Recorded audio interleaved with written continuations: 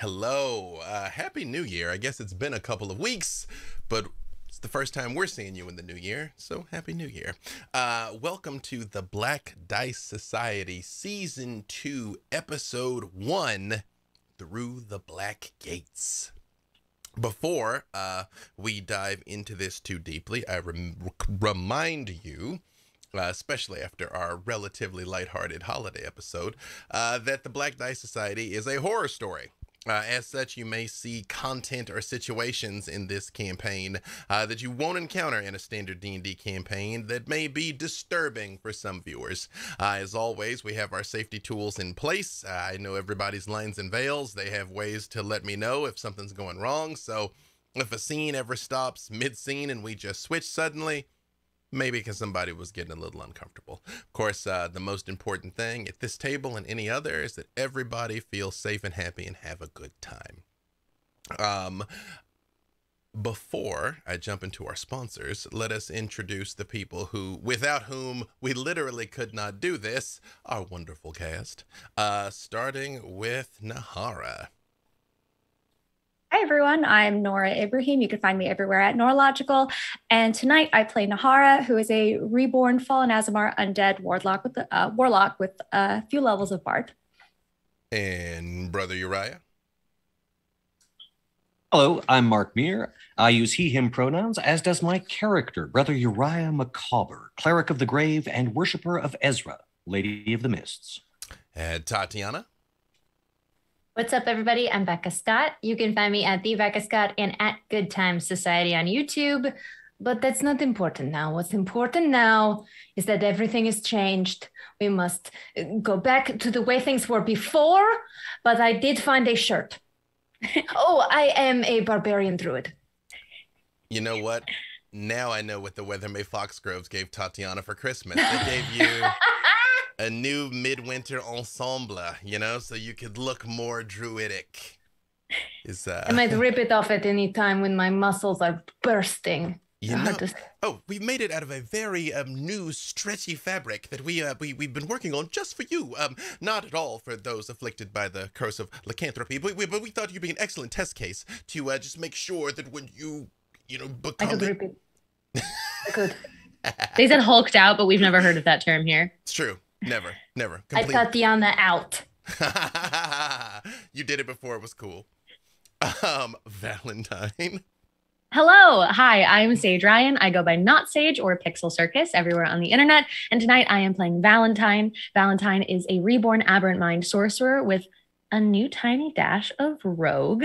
And we both use she, her pronouns. And last but not least, my coffee surrogate here, Desmond. Oh, hi, I'm DJ Knight, aka Desmond, a human ranger lycanthrope. Our pronouns are he, him. Thank you all for hanging out with us. You are amazing.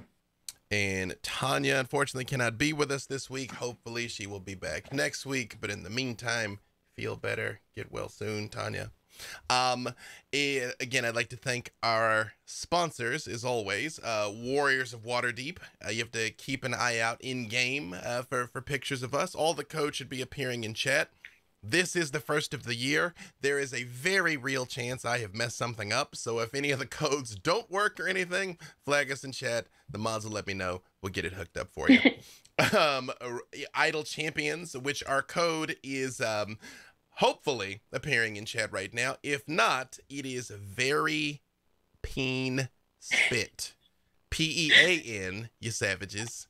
Very peen spit.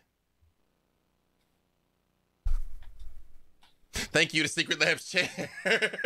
There's again, it's like riding around in the den. Link in chat there if you're thinking about getting a new chair. Highly recommended.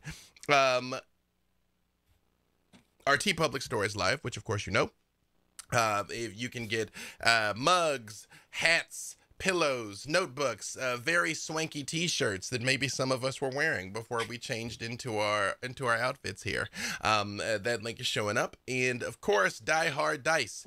Our custom sets are all sold out, but maybe I'm gonna have something special to announce next week. I don't know. But in the meantime, you can use code BDS to get 10% off your dice purchase. Also, we have a Patreon. where you can find our exclusive bonus show that we record after this, extra content, side adventures. We posted the Dark Lords meeting over December. If you haven't seen that yet, that one was actually up free to the public, a little holiday gift from all of us to you, where Strahd von Zarovich, Azalin Rex, and the newest Dark Lord, if you're not caught up, maybe go back and watch the season finale last year. It was but the newest Dark Lord all got together and talked through what the new normal was going to be.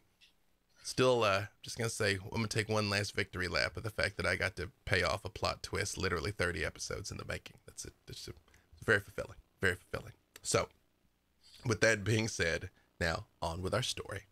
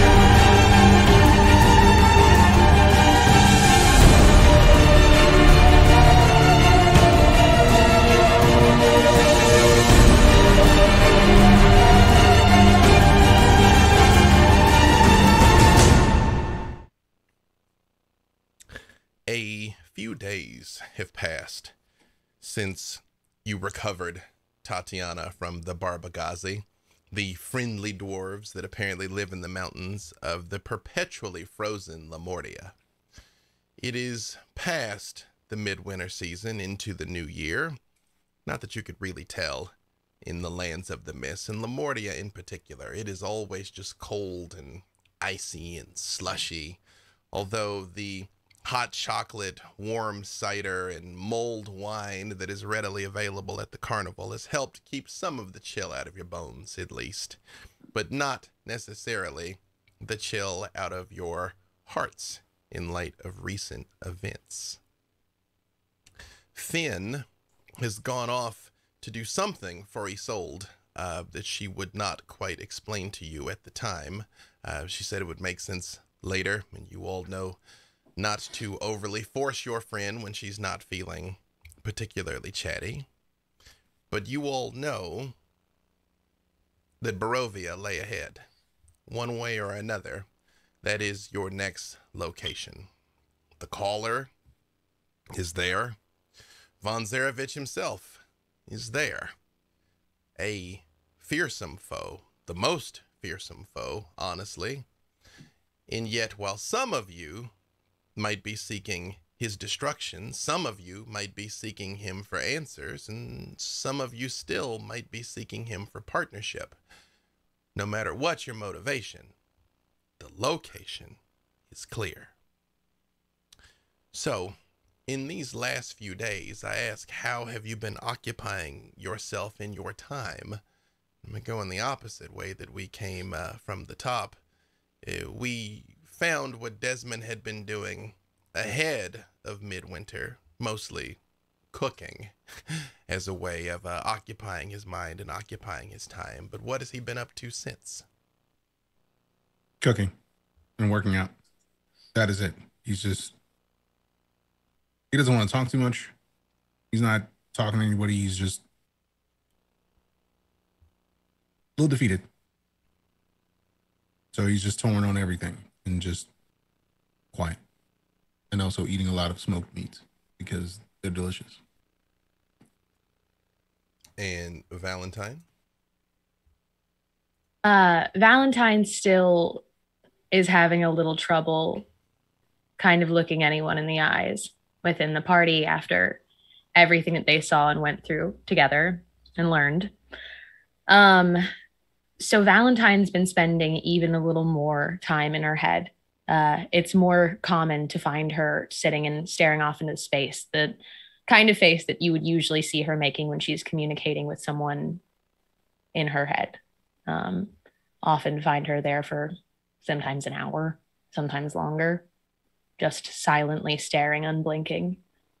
And then doing her best when it's time for everyone to gather and do activities to fall in line and keep up. Important point of clarification, Valentine. At one moment while you were in the Feywild, you instructed Tregram to keep a record of everything that had happened and make sure that it was transmitted back to the Godbrain as soon as he could. We all know what happened after that. Yeah. Was it your intent that that record be transmitted after you returned to the Miss?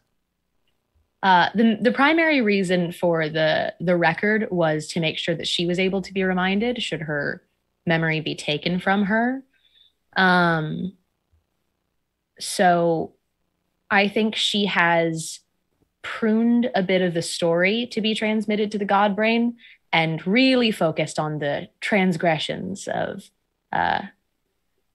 her least favorite people to be transmitted. As far as you know, to the best of his ability, Tregram has complied with your wishes and did not say the things you asked him not to say. To the best of your knowledge. Yeah, she's been spending a lot of time, though, actually kind of communing with Tregram, as opposed to waiting for him to pop up when he is needed. There's been a lot of internal conversation lately. We'll come back to that.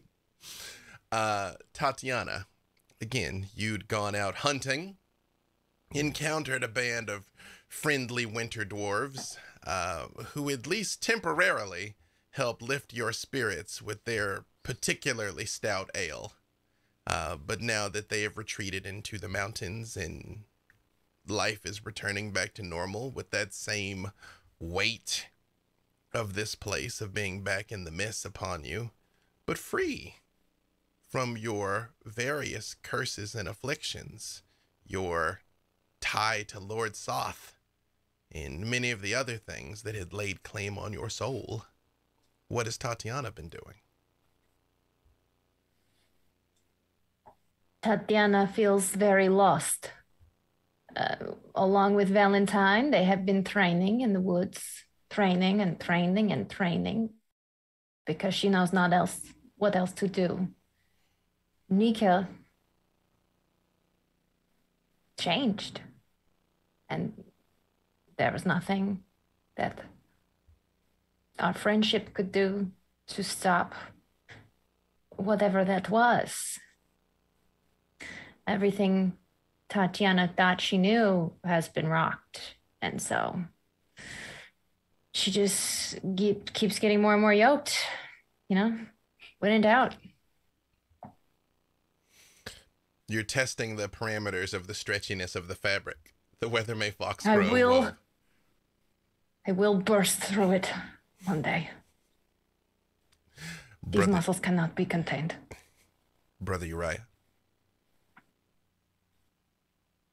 I think that the necessity to face Strad von Zarovich himself and in Barovia has been weighing rather heavily on my mind and its consequences for the future. As such, I have been making some provisions for Hildy's future and education should we fail to return from Barovia. I assume there are those Eremos, most particularly, who I would confide in. If we don't return, then Hildy would be his responsibility. When you say this to Eremos, he's like, Nah, you're talking nonsense, man. What you mean you're not gonna be returning? Come on, everybody comes back to the carnival sooner or later. Yes, well, I certainly hope that's the case, my friend. But one must be realistic about such things. Better to have made these provisions than be caught flat-footed. Hildy's future is too important to leave to chance. You see his huge smile sort of fades for a second, and he puts a massive hand on your shoulder as gently as you've ever felt him do it, and he just leans in and he goes, yeah, man, we look after the little miss, huh? You just look after yourself and your friends. Thank you, Amos. That sets my mind at ease greatly. Well, I suppose we should try to enjoy the few nights we have left before we depart. And I think any other time that Uriah has... Oh, go on. I was just going to say, you see Hildy come walking around the corner, happily holding a mug of hot cocoa the size of her head. In the moment she lays eyes on the two of you, Eremos just looks at you and he goes, "Ah, brother Uriah, you ain't got to rough me up so. Oh, you're so strong, brother Uriah." Yes, well, you don't know my own strength sometimes. Hildy, there you are. I should mention that Brother Uriah, of course, since midwinter, has also been continuing his education of Hildy and not directly challenging her sort of very pro-Falcovian beliefs. But yeah, he has been attempting to engage in a little bit of deprogramming, just in the sense of, well, this is the way that things are run in other domains, and maybe the people are happier because of it. Oh, who can say? Wait. No. Yeah, not directly challenged. Brussels Uriah, you mean to tell me that the other places, they don't do the impaling for the crimes?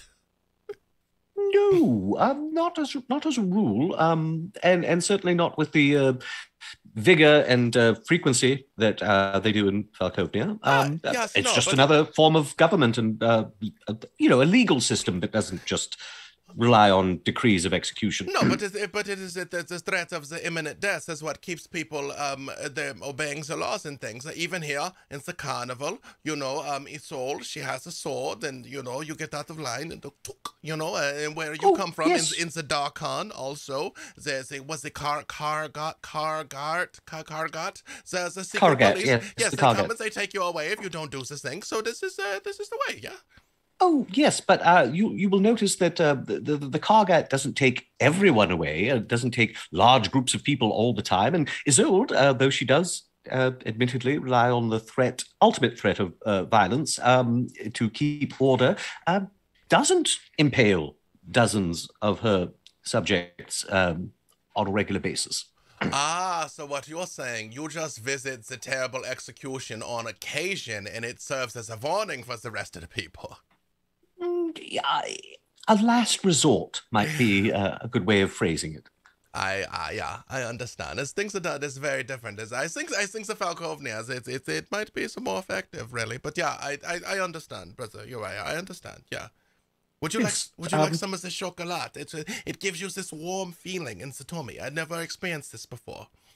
Oh, yes, of course. And as mentioned, Hildy, you know that we need to leave the carnival for a time. We have business in Barovia. Again? No, you just got back. You were gone for so long. Yes, we might be gone for longer this time. Who can say? Such matters sometimes require a great deal of time to resolve.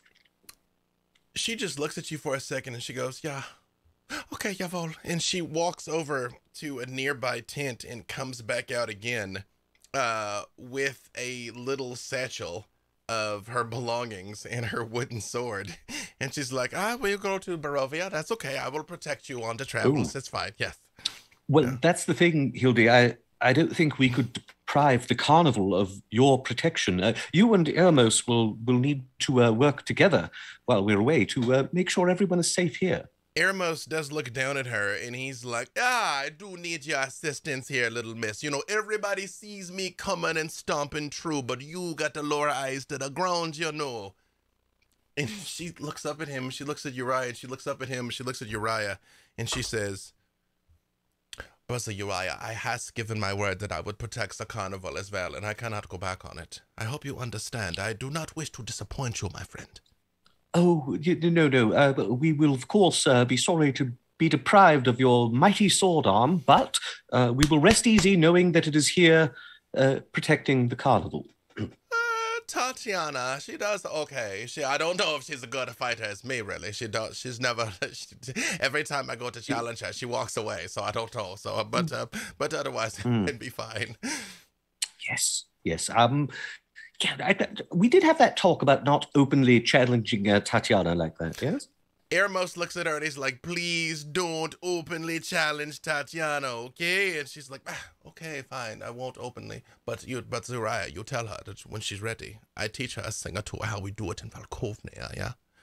Yeah, she thinks when they was teaching her the bear style there, they showed her everything we got. No. I know things. I'm sure you do, Hildy. There's some further preparations that I must make, and of course, Nahara and I were going to have a you're nice... Nahara. I've seen you. You go walking, so you think I don't see you because you're off in the trees. No, I see. It's funny. It's kind of gross, though. I think this is gross. I'll take that under advisement. If we'll see you soon, and definitely before we depart. Yeah, Auf Wiedersehen. And she does. Yes. Eremos just kind of gives you the thumbs up and turns and leaves with her. Which, Nahara? What has Nahara been doing over this time?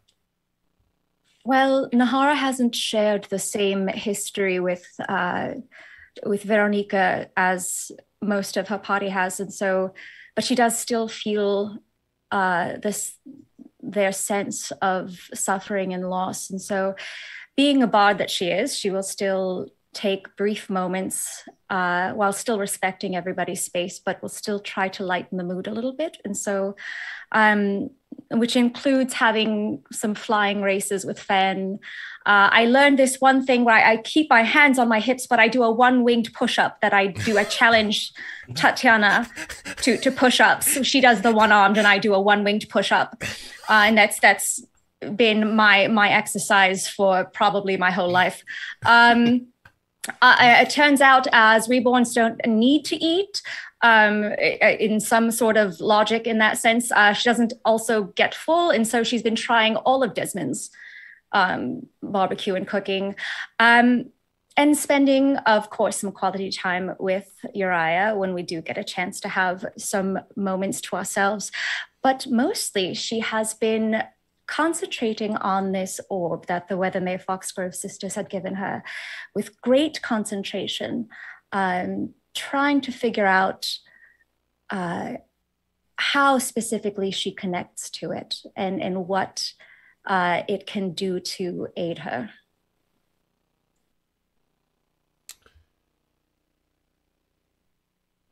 Nahara, give me a wisdom check, not a save, a check. Wisdom check.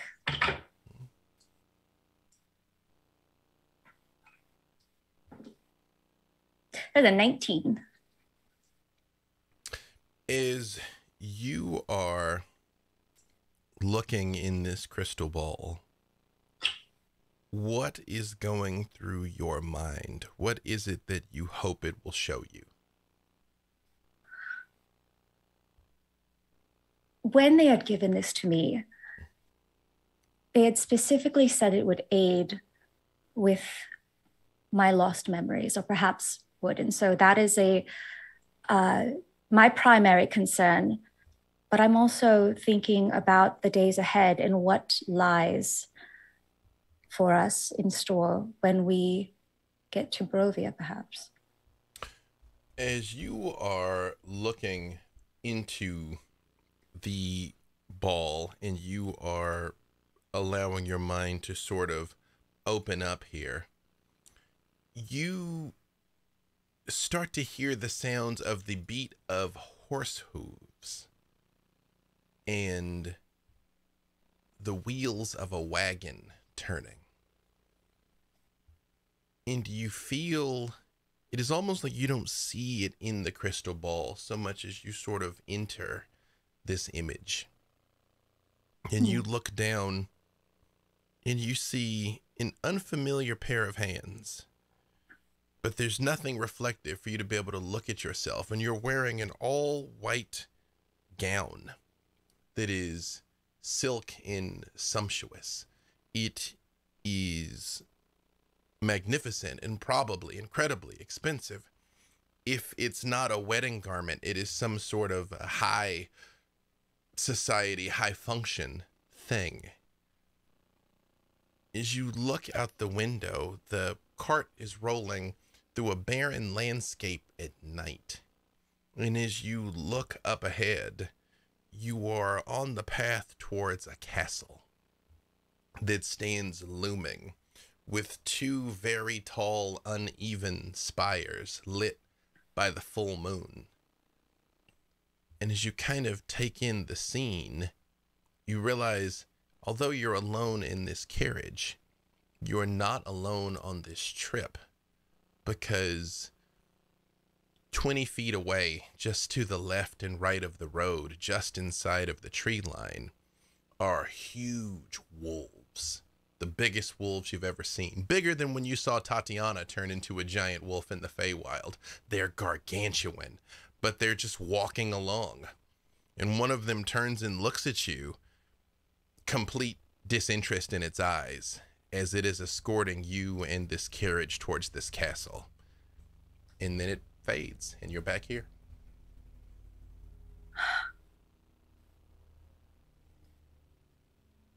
Is anybody nearby when I'm doing this, or am I? I would say, is that up to you? When you decided to do this, would you have done it around someone else, or would you have been alone?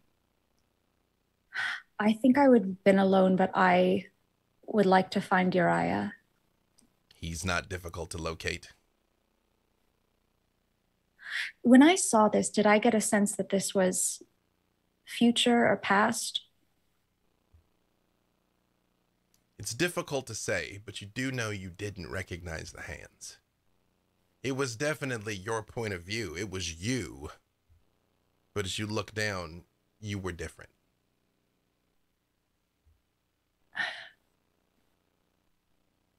Uriah? Yes, Nahara, you look concerned. Well, yes. It's Well, I mean, anything. it's very concerning what we're about to face, certainly. But this seemed more like a specific concern. Well, I was trying to gain some insight into this crystal ball that the sisters had given me, but I saw something so strange. It was, from my perspective, it was me in a carriage being led by horses and wolves to a castle. But when I looked down at my hands, I knew they were mine, but I didn't recognize them. I don't know what it means. You may have been, through your scribe, seeing through someone else's eyes, or do you think you've been to Barovia before? I couldn't say. Interesting. Did wolves, you say? Yes. Huge. I've never seen anything like it. Well, that certainly jibes with what I've heard of Barovia. They say that von Zarovich commands the children of the night, all manner of beasts, wolves among them. It was very strange not knowing whether it was me or not. You think this could have been a buried memory? Part of me hopes so, but if it is, it's equally terrifying. Yes. Yeah, so there I suppose it might explain. Well, von Zarovich has seemed to take an interest, yes? Yes. I don't know why. I was wearing a white gown. Mm. If it was me. Yes. Is there anything that you know about this land? I know that the hatred between Strahd von Zarovich and my king, Aslan Rex, was legendary. To be honest, any information that Darkonians received about Barovia was certainly filtered through the lens of propaganda. Von Zarovich is meant to be terrible. We've both stood in his presence, or at least within our own minds. We both have felt his power. It is said that the people of Barovia follow him through sheer terror.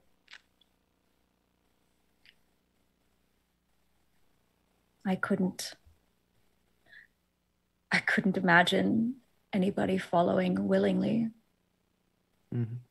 I'm sure he has his loyal retainers. They've probably been with him for quite some time. What is your biggest concern? Biggest concern? About going to Barovia, do you mean? Yes. Oh. Well, I will say this. Dying is probably the least among them. If the stories are to be believed, von Zarovich has all manner of torment, some that could be visited on an eternal basis. I just worry that because of Aslan, that he would sense that, and I can't imagine ever feeling like we were safe. Yes. Yes, if you're wondering what my greatest concern is, well, frankly, it's for you.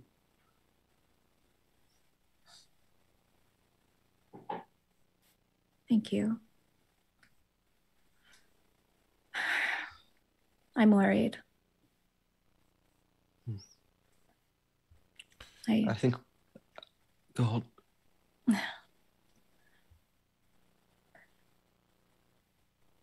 Usually, even though we've been faced with horrendous things,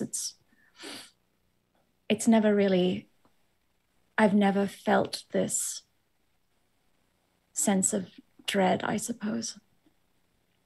Yes. This much. Well, oftentimes we have brushed up against beings of great power, but they're not necessarily aware of our presence. With von Zarovich, it's different. I think, well, we know he's been observing us for some time. Yes. We will need to be on our guard constantly while within Barovia's bounds. I agree. I think that this whole experience so far, I've been pleasantly distracted by you, but the rest of the time, my thoughts have been consumed by wanting to know everything that's happened to me, that I lost any sort of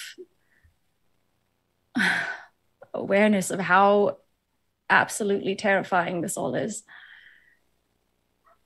Yes, well, I'm sure von Zarovich himself will not hesitate to remind us of that. Valentine, as you and Tatiana are making your way back towards the carnival after one of your morning sessions, Tregram pipes up and says, Valentine, I hate to interrupt, but I do have something that I think you will find to be of note. And what might that be? I realize it appears that you and your companions were seeking entrance into Barovia, a notoriously difficult place to arrive at, I'm told. Yes. Perhaps I have located a guide. And who might that be? Perhaps an unfortunate wayward traveler that came within range of your guardians who linger in the darkness, and perhaps before they separated this man from his brain and spinal fluid, it occurred to us that he might be of some more assistance. He A says prisoner. he's an unwilling guest, yes. He says he's what? A Vistani. Apparently they're locals to Barovia. They can come and go at will, which seems foolish, really. But he was one traveling through the mists unmolested to a point. And where is he now? Well, you know, our associates are not necessarily fans of direct sunlight. He's been sequestered somewhere nearby and dark. I can guide you, of course. Yes. Thank you, Tregrim. What I was saying was you're getting faster when you do your reps tree to tree, but I wonder, maybe you can leap from the tree next time. Eh? Yes, I will try that. Tatiana, I'm sure you didn't notice. Never mind. You pay such close attention. I love that, Valentine. I love our training sessions. An interruption has occurred, and I think we need to go and handle it. I am with you, whatever you need. Should I give my cookies? Yeah. Probably. I already had them. It's like, I mean, get them, like, as in... And in clarifying with with... straps instead of my back straps. Do you see? Sneakier. I like it a lot. I think sneaky is a great way for us to proceed into where we're heading. I'd like to clarify with Tregrim, just like when he says nearby, are we talking like I could run there and get back, or 500 yards? Excellent. Then I will just kind of, without a lot of explanation, start leading Tatiana in the direction Tregrim leads me. Mm-hmm. Race you. No. Like running, but changing, looking over my shoulder to change direction. Valentine, as always, does not run. Hey, if you're important, they'll wait. This is part of training. Come on. And I run backwards. Okay, this way. Oh, we're going this way. The carnival is its own domain. It very much, the edges of it take on the characteristics of wherever you are. And Lamortia is objectively awful. It is Mage just armor. the worst parts of winter. There's just enough sludgy gray snow on the ground to make your shoes wet and sop up the edge of your pants, but the rocks are still jutting out just enough that it is uncomfortable. The humidity in the air is enough to make your nose feel like it is going to burn and fall off, and yet somehow your lungs are still dry. Tatiana, not yours, Valentine. It's just the worst. Every once in a while, I will say my lungs are quite dry, always. You know what? This place is so bad, they're not now. They're not Shriveled now. even. It's weird. You know what I mean? Like, again, your lungs are still burning even though you don't breathe. It's just like, what? This place sucks. Every once in a while, you still see, just like what you saw before, Valentine, odd birds covered in stitches with mismatched wings, squirrels that crawl that have what looks like lizard teeth instead of squirrel teeth making their way through the trees. It's just everything here is twisted and misshapen, and much of it intentionally so. But as promised, Tregrim guides you about 500 yards, and you see there is a place where there is a small cave that you can see. It's probably about 7 foot tall, and even though it is daytime, it is inky black inside. Okay, Tatiana, we're meeting a friend here, and we shouldn't be violent initially, but we should have a signal for if we need to be. What friend of yours have I not met that lives in cave?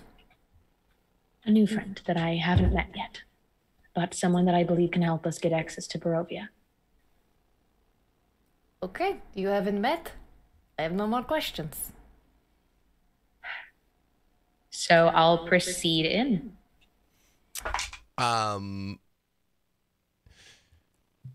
Valentine, as you approach, also, I'm not sure the source of that echo, but it just started happening. So if someone just turns something on, turn that thing off. Valentine, as you approach, just for a moment, a split second, you get the distinct impression of seeing you and Tatiana approach the cave. Like if you were physically in the cave and the two of you were walking in. You see it, but just a flash of you approaching in your mind. This place sucks. Okay. I'll keep going. Tatiana hopefully took your message to heart. I've made it known that you were approaching. I believe there will be no fisticuffs this time, which is wonderful. Just 1 second here, and you hear, ah, ah! And a person comes flying out of the back of the cave and just lands in a heap in front of you with his hands and feet bound. I cast Calm Emotions. I pulled my kukri.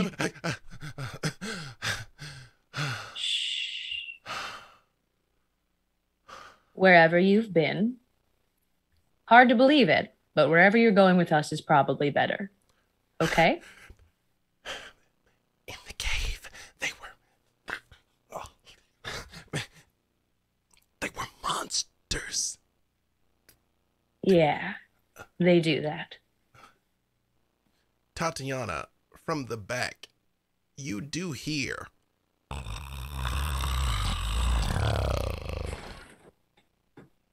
But nothing moves. It's just pitch black back there.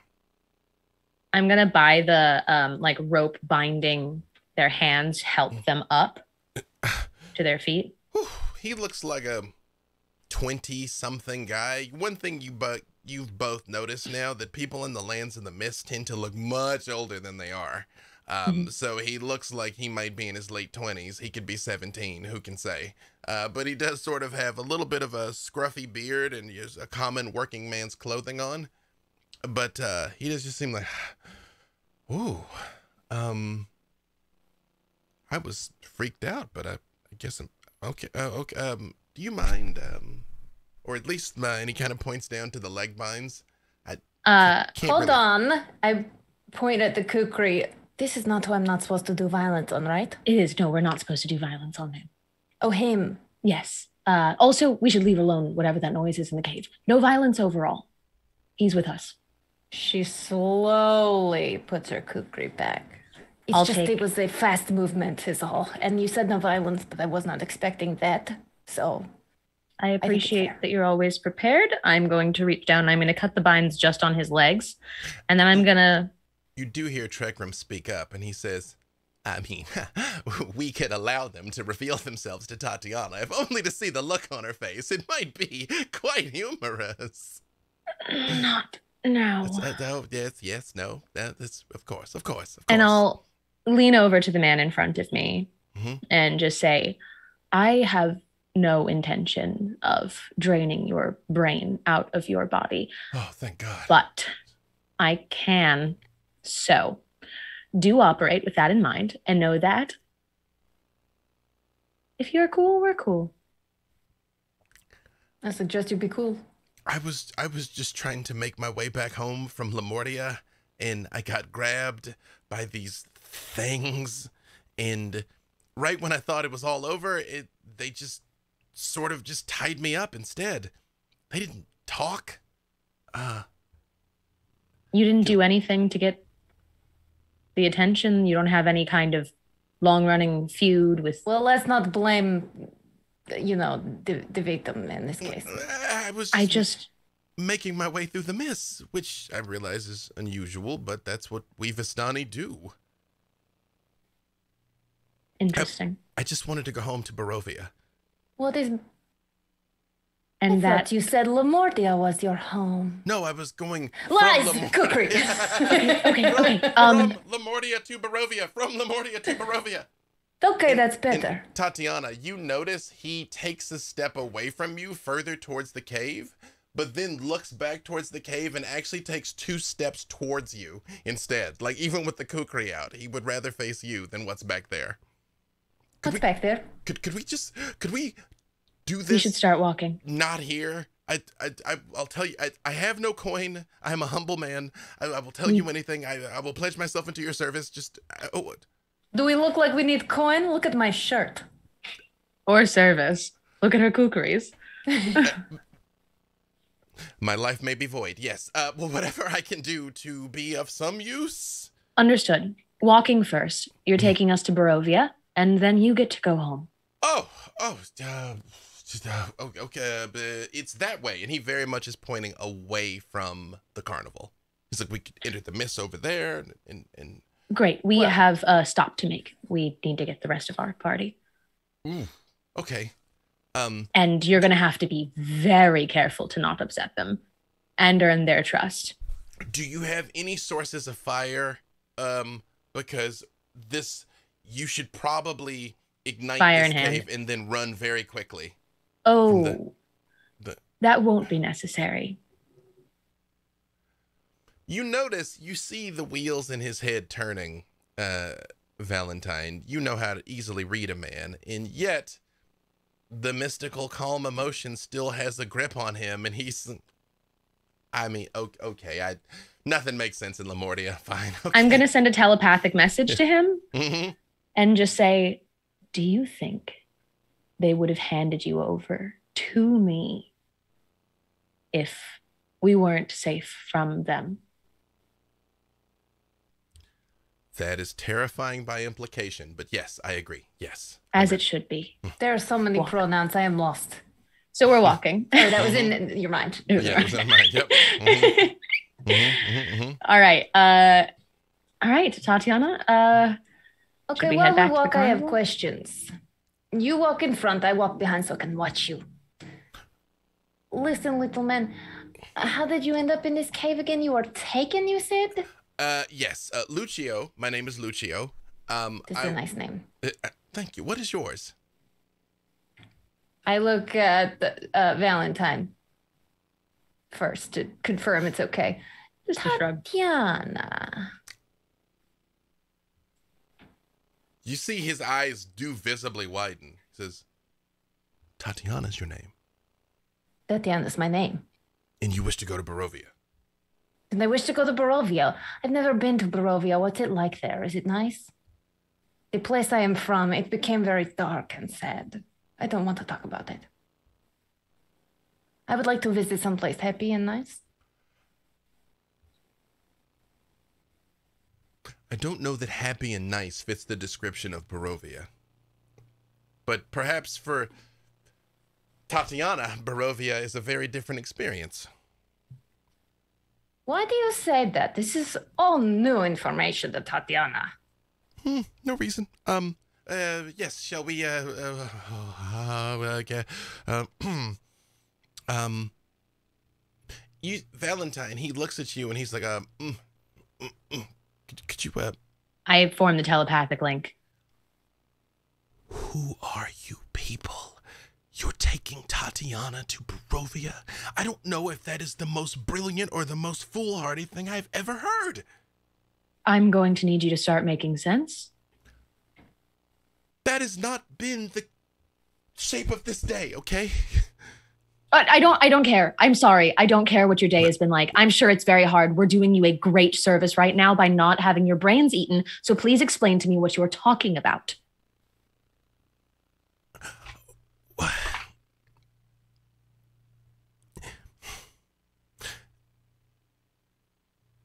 The Lord of our lands lost someone very dear to him that he has been seeking to recover. Named Tatiana. Is this out loud? This is in their minds. But Tatiana, he is giving you this one though, Tatiana. Valentine literally does lean over to Tatiana and just go, I'll tell you everything later, don't worry about it. Okay, how long ago? What? Time works differently there and very differently for him. We are not from anywhere around here. So I don't think that this is the Tatiana that Strahd is looking for. You say his name so casually. Yeah. I say everyone's name casually.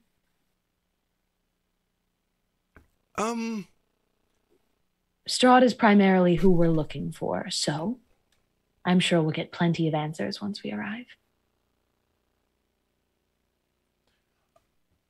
When I guide you safely to Barovia, I assume I'll be free to go on my way before you go seeking Lord Strahd? Lord von Zarevich?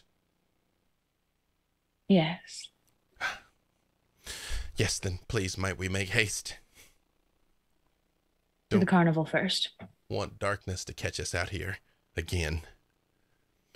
Desmond. What does Tatiana hear of all of this? Okay, so I'm definitely just like tea spilling telepathically on the walk back to Tatiana. Because like I feel like a thing that people don't know is the way that Valentine speaks out loud versus the way that Valentine speaks to Tatiana exclusively in private is like really different. Girl. 100%. She's like, you would not believe. And I will absolutely tell Tatiana everything. But like in a way that makes it seem like really chill and nothing to worry about. Maybe we can use this to our advantage. Who knows? Maybe it is a benefit. It is a great name. It is a great name. It's all I remember of my childhood. Valentine also in like kind of a weird spot, just kind of like while walking, gives Tatiana like a little like half hug.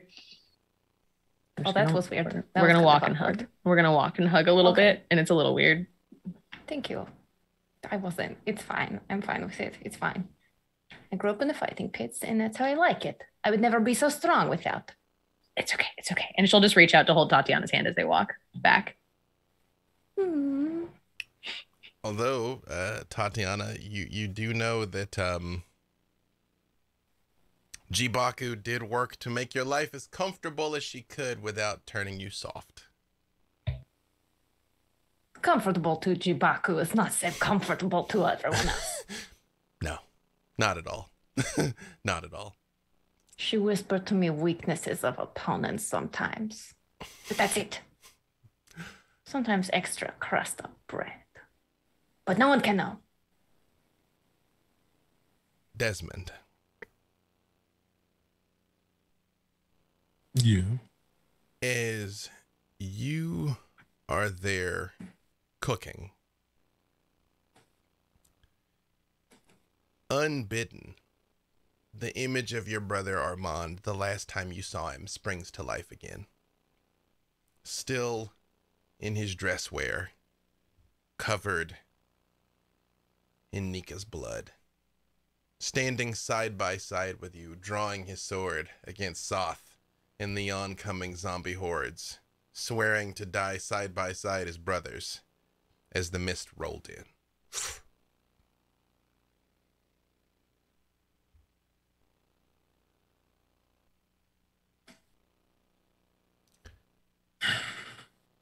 Now this. A moment later, you hear in your mind Rose's voice. Ooh,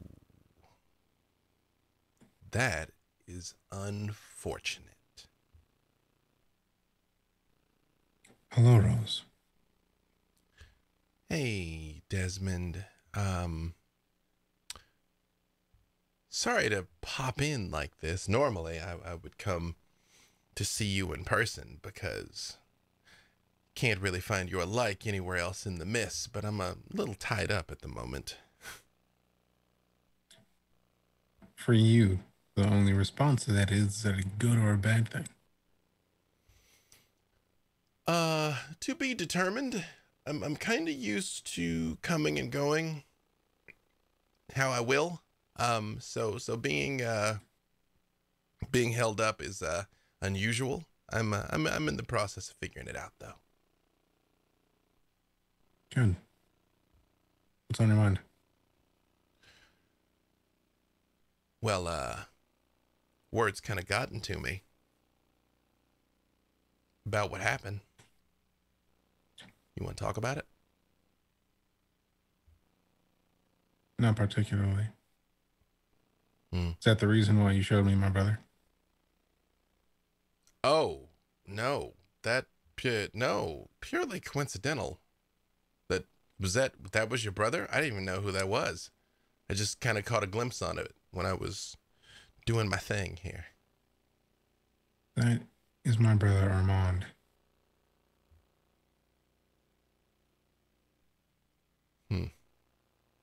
The mistook him too then.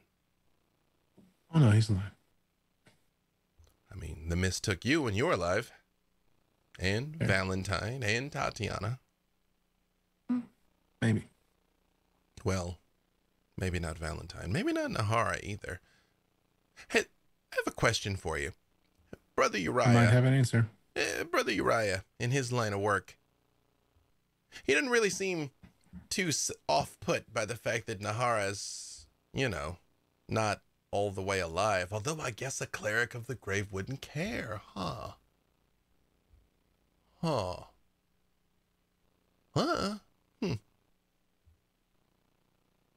I like my men warm personally, but to each their own.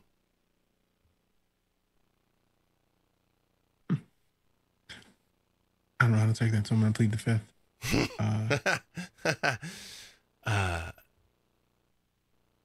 Well, I just wanted to give you a little heads up. Heads up to what?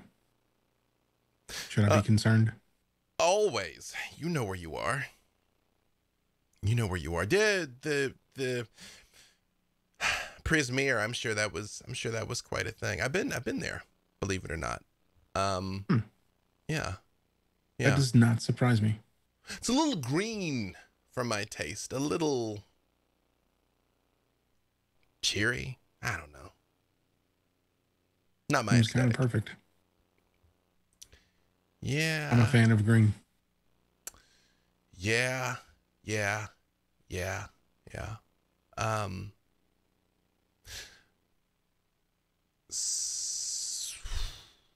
I know I know you don't actually know me very well. We do this dance on occasion and, have our moment and go our separate ways. Although, in my line of work, I'm called upon to do some unpleasant things on occasion. But believe it or not, it's never personal. I mean, don't get me wrong. I love my work, but it's never personal. I don't understand it. So when emotions get involved, things just get messy. All of a sudden, I feel like I should be concerned.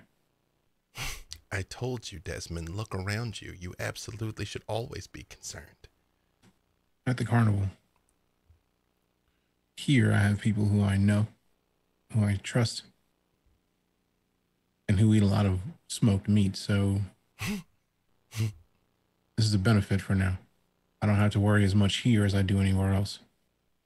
I mean, I brought Uriah the plate of old Broadfoot's brisket. I mean, have we forgotten? Is that something so common that isn't nothing for that? No, that's okay. It's okay. So you're saying I should be worried about people who come out of closets in the middle of a place that, is very unsafe and hand me delicious plates of food? I mean, although apparently it's worked out fine for us, it is an odd, inciting incident, you must say. Oh, I fully agree. But the person who came out of a closet nowhere near where they actually were to deliver me food, telling me that it's not safe when it wasn't safe there. Safe-ish here. It's interesting choice of words is all. Well, also, I still haven't forgotten that I feel like I should be concerned, considering you prefaced all of this with when you have certain things you do, it's not personal. So, what is it that you're about to do that isn't personal? I feel like it's happening, and I feel like it's going to be to me. well, two things. Oh, there's two of them. Okay. Yeah, two things. Things are about to get a lot more complicated. But I do want you to know, I got nothing against you. I don't have anything against any of your friends, actually. So what is it that you're about to do to us? Because I feel like you wouldn't have mentioned them if it wasn't going to be a thing that you did that affected us all. So what is it that I should feel concerned about that there are two things? Oh, I just came by to talk in riddles and scratch at your brain a little bit. I do need to go. Like I said, I kind of, uncharacteristically, tied down right now. So I need to, slip these bonds, and then, maybe I'll come pay you another visit. What do you want now? You already had old Broadfoot's brisket, but you had the real thing from the man. So I feel like that won't hit quite as well. Is there deer sausage from Mordant? Is there when you were on that train, they had those fancy cocktails. I could maybe grab one of those for you. Or what is the name of that place? Water Deep. They got all kinds of things there. I mean, okay, I'll bite. I'll take something from Waterdeep, but why is it that you have two things that you're not going to necessarily be happy about doing to myself and my party that has you wanting to give me gifts? I've never said I don't want to do them. I said it wouldn't be personal, and then she's gone. Great. About this time, Valentine, Tatiana, you come back to where you know Desmond is, Nahara and Uriah, not far away. And you all see they have a man whose hands are bound, who looks alternatively deep in thought / terrified at Tatiana, that when he sees you all, makes a point of not making any eye contact and just sort of stands there. Look, Valentine found a very willing guide. Who is this man, and why is he bound? I can explain all of that. That was just to make sure that he was cool. Is he cool? So far, so cool. good, but we haven't freed his cool. hands yet to find out what he would do if we did. But essentially, he was being attacked and held prisoner in a cave in the woods. But he's from Barovia. He attempts to bow, but when his hands are bound, it sort of like just doesn't quite work when he would have flourished. He's like, what exactly was he being attacked by? We've tried to get information, and Lucio here is withholding. Is that? Oh, I was not withholding. I was making my way through the mist from Lemuria to Barovia when I was set upon these tall, terrible creatures, and they had tentacles and for the glowing red eyes, and I thought that they were going to kill me. We've been those. Oh yes. So yes. Lucio, are you injured? No. I feel like are you a cleric, a healer of some sort? Yes, a follower of Ezra, Lady of the Mists. Could you just make sure that nothing was? And he like starts parting his hair for you to look at the back of his head. I'm fairly certain if your brain was eaten, you would know. Brother Uriah, you do see a hint of if a very toothy mouth was beginning to clamp down on the back of his head and kind of turn back.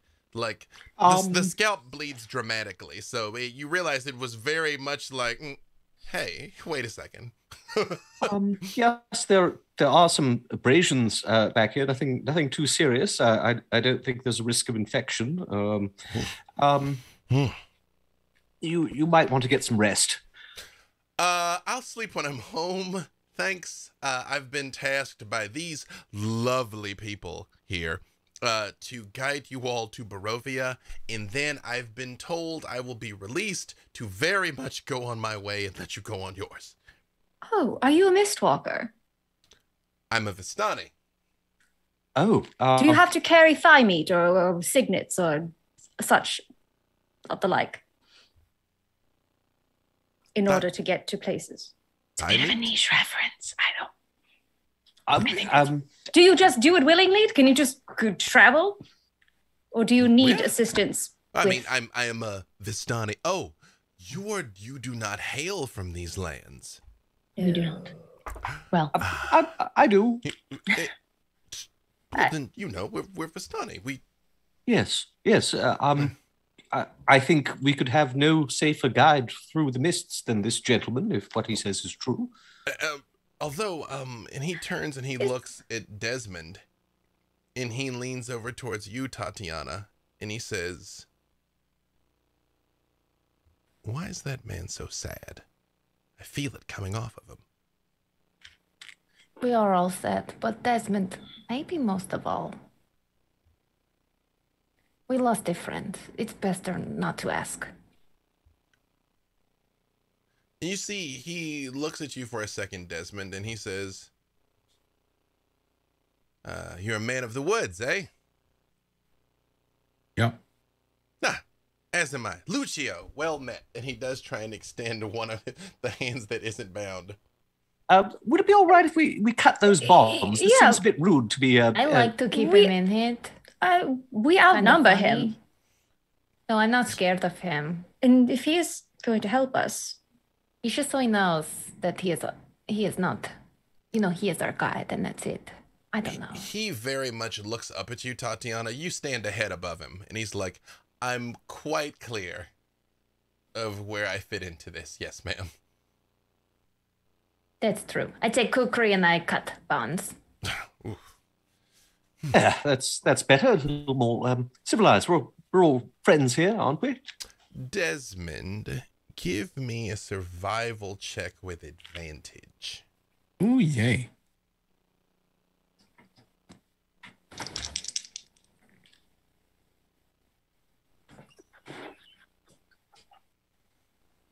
It's either really good or really not good. Let's see. Survey says.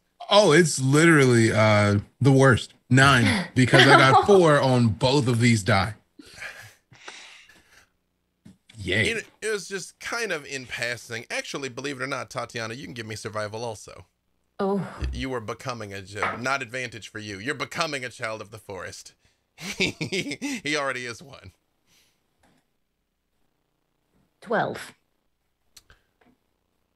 Both of you just sort of in passing notice that whatever these bonds were made out of, whatever plant they were woven out of, is weird. It's nothing you ever seen before. It's not, there's nothing like anomalous about it. It's not weeping blood or covered in thorns or anything. It's just, it's not local to Lamortia, and it's not a plant you've seen anywhere else. It's just kind of like fleshy and odd.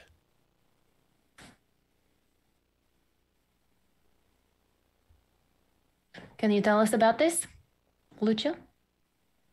Those are bonds that you have just cut. Is this a trick question? Was I not supposed to ask to be set free? Because you could tie me back up again if you have to.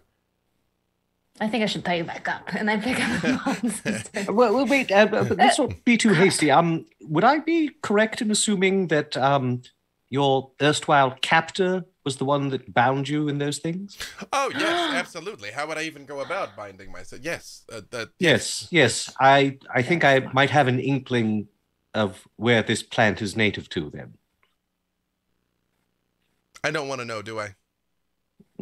Depends on how you feel about Blutspur. Tatiana is just kind of like having a little flashback to the time that they spent on Bluespur and is looking at the indentations on the back of his skull and licking her lips just a little bit. It's flashback. Every once in a while, that old itch kicks in, right? Yeah. Mm-hmm. That's strange. Mm-hmm. He says, says, well, if this is everyone, can we, I would, again, I was foolish to attempt to travel in the dark. It's the weather in Lamortia, you see. You can never tell, and day is not always day, and it is not always the same length of time, but I would rather get out of here before I get caught in the dark again. I assume this is your entire fellowship right here. Yes, we'll need to gather all of our equipment, of course, but Well, I think most of us have made arrangements. Yes, but we don't know when she'll return. Yes.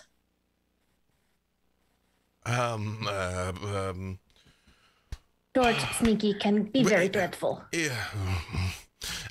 You, ma'am, what was your name? He's pointing at you, Nahara. Nahara. Lucio, is it? Yes. You are radiant. You asked if I was a Mistwalker. Do you have some concept of what this is, then? Of what's binding you? No, of how we traverse the mists, of mist tokens.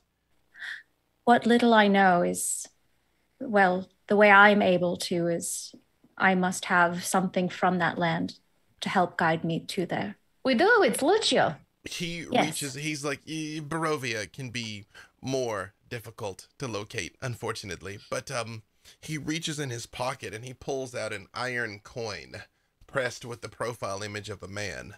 I believe, Brother Uriah, no, the currency you had was a Darkonian coin. Yes, though I think I've seen coins of this mint before. Most of you have laid eyes on Strahd before, so you are aware. It is Strahd's profile pressed into this metal coin. And he just reaches out and he says, if you leave this for your friend, it may be able to guide them safely, hence. Well, safely, hence. Oh, thank you. We could leave it with Hermos? I think that would be wise, yes. Tell me, you said you were afraid of what would happen, or what you would encounter once darkness falls. Is there something specific? And he describes what grabbed him. Again, his tentacles, teeth, red eyes came in the night. I see. I'd never seen such a thing before. I mean, I've encountered my fair share of things in the mist. Undead, ghosts, undead, werewolves, undead. Never something like that. Right. Well, I'm sorry for the circumstances in which we met, but thank you for taking us. I have a strange sense about you all that you're not... You all are different. I like different. I'm different too. All Vistani are different. But please don't let me hold you. We could converse at length while we are... What does it Vistani do? I am not from this land. What don't Vistani do? We're travelers. We're merchants. Normally, we hail usually from Barovia, but we come and go with a freedom that is often denied the residents of these lands. Given And to why you is by that? Strahd?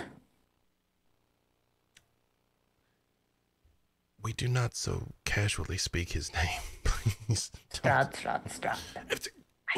Please stop before you enter Barovia. Please. Strahd. No, Tatiana, seriously though, I think Luciano's on to something here. They say he hears you when you say his name. And it's entirely possible that while within the bounds of Barovia, that will apply. Well, I don't believe it. what happens if he hears us? We'll summon him? He'd know it, one assumes, our exact whereabouts. Maybe it would just save us a little time and travel. I think it's best that we meet him on our terms rather than his. It's wise. Excuse me, Miss Valentine. You clearly are intelligent and fearsome, as are all of you. They're strong in will and in arm, but you are not the equal of Lord Strahd von Zarovich, no mortal is. Who said we're mortal? He faints. He literally faints. I reach out to catch him after he's already fallen. Brother Uriah will reach into his medical supplies and pull out some equivalent of smelling salts or some herb that has a similar effect. And it's like, I must have been you'll have some sort of fever. I could have sworn she said the strangest thing. You'll have to forgive my comrades. They sometimes have quite the sharp sense of humor. Are you all right? I think I will not be truly all right until I've crossed the threshold into Barovia, but I just ooh, something smells magnificent. Is someone smoking meat? I did not trust Desmond just like hands out to everybody, like, eat this. Just gives everybody like a palm-sized Do not tell portion me of smoked meat. twice. I just pass mine to Tatiana. He just slams into it and looks up with his face covered in barbecue sauce and is like, you might imagine I didn't trust the meat in Lamortia. Like, you think you're eating chicken and it turns out it used to be half duck, half cat. And goes back to eating. I have no memory of eating strange things there. Our friend here did raise, I think, what is a valid point and one that we really should address. While we are within the bounds of Barovia especially, perhaps we could come up with some sort of code name for our quarry. Speaking his name aloud could be quite detrimental to our health. Okay, well, what other things do we know about him? He's... He faints easy. We could call him the Lord of Barovia. Even that would probably be better. Get the feeling that's not going to work too well. He's got the pointy teeth. Ooh, his teeth are pointy. We could just what call else him. do we know about him? We could call him by his title, the Count. He's very pale. County pointy pale. That takes a long time to say. Yeah. But all right. The Count's not bad. The Count? Count. Ho, ho, ho. Yes. I like it. It's no laughing matter, I assure you, but yes, okay, it's better than the alternative, yes. I apologize, I lost control of myself there in my hunger, but that was magnificent, sir. Please, if you would, gather your belongings so that we might be about our business. Yes. I have a blue bindle. Would you like me to carry that for you? Yes. I throw it at him. And he's like, because it's like way heavier than it seems because it's so effortless for you, you know? And he's like, that's just, Exactly. What have you got in here? Do you carry stones Rocks, on purpose? my favorite Yes, rocks. It really is rocks. Yes, thank you. How will you get stronger if you don't carry rocks? That is not a saying I'm familiar with, but it makes sense.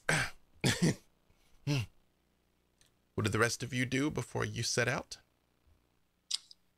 Question, I just wanted to get refreshed. Mm-hmm. Has Uriah yet shared Old Broadfoot's recipe with Desmond? I leave that up to Uriah. I'm just trying to, did we establish that? I don't think before? he shared it before, but Desmond is definitely down to learn new recipes. I think before we leave that will be one thing Uriah does is, on a piece of parchment written out and sealed with a wax seal. It's like, I think Old Broadfoot would be honored to have a cook, a chef of your talents in possession of his recipe, Desmond. I appreciate that. Important point. When I make it the first time, you'll be the first person to taste it. Important point of clarification. What's the secret ingredient in Old Broadfoot's brisket? I'm gonna say it's like maybe a dark ale based sauce. Got some of that, and there's probably a little bit of halfling leaf in there. I mean, there's always a little bit of halfling leaf in there, right? Yeah. Right? Excellent. Does anyone else do anything before you all prepare to set out? Yes. Mhm. Nahara will gather her belongings, and when she does, she picks up that Taroka deck, and we'll do I saw that look in your eye. I know that look. Yes. I know that look. Okay. All right. And so she will do.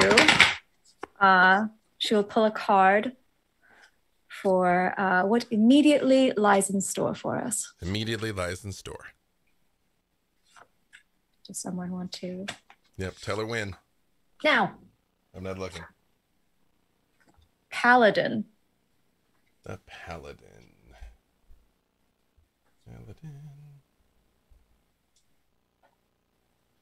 Just and noble warriors, those who live by a code of honor and integrity. Your face. The streak continues. The Taroka streak continues. You're gonna draw another one. It's just the one gonna do it. Let me see. So we have what immediately lies in store. What immediate danger should we be constantly aware of? Is there a picture of Strahd on one of those? There could be. It's just draw the Strahd card. Okay. Or perhaps unforeseen challenges is the better way to put it. Somebody want to? Somebody say when. No. Dark Lord, literally Strahd. Oh, Could be anyone. Or could be any Dark Lord. Yeah, but this is far too spooky for my taste. Mild concern. You know what? I've always gotten B-Day, but this is the first time I've gotten the Mark Mir absolutely not nope reaction. You know, I can't even top that. I was gonna give you some spooky outro before we went to break, but yeah, okay. I can't. What am I? I can't. Because I gotta do these in threes, or I gotta do one or three. So I'm gonna do my last one is going to be what is going to. No, I know. I can't believe you do. The Dark Lord. You're like, oh, well, there could be Strahd. I'm like, there could be one in there. Yeah. Yeah. This will be what's going to help protect us. Okay. Anytime somebody want to go. Wizard. That is correct. Okay, that one. No spoilers, but okay. No, sir, I don't like it. That could be. I mean, concern. Could be a couple of people we know. That could be a couple of people we know. I'm not even gonna. No, I'm not even gonna. We're going to break. That's it. We're going to break. Yeah, we're going to break. 10 minutes. Just maybe. I would say maybe we're gonna burn the Taroka deck, but that might make it worse. I don't know. It might retaliate. No. Yep. All right. 10 minutes. Oh, that's what freaking Bixby came. Why would Bixby say what? That was weird. I don't know. It's happening over here too. If I die, get revenge, y'all. I'm gonna smudge this place with some holy water while we're on break. 10 minutes. Don't go nowheres. I'm gonna give the name of the patrons when I come back. All right. Bye. Okay.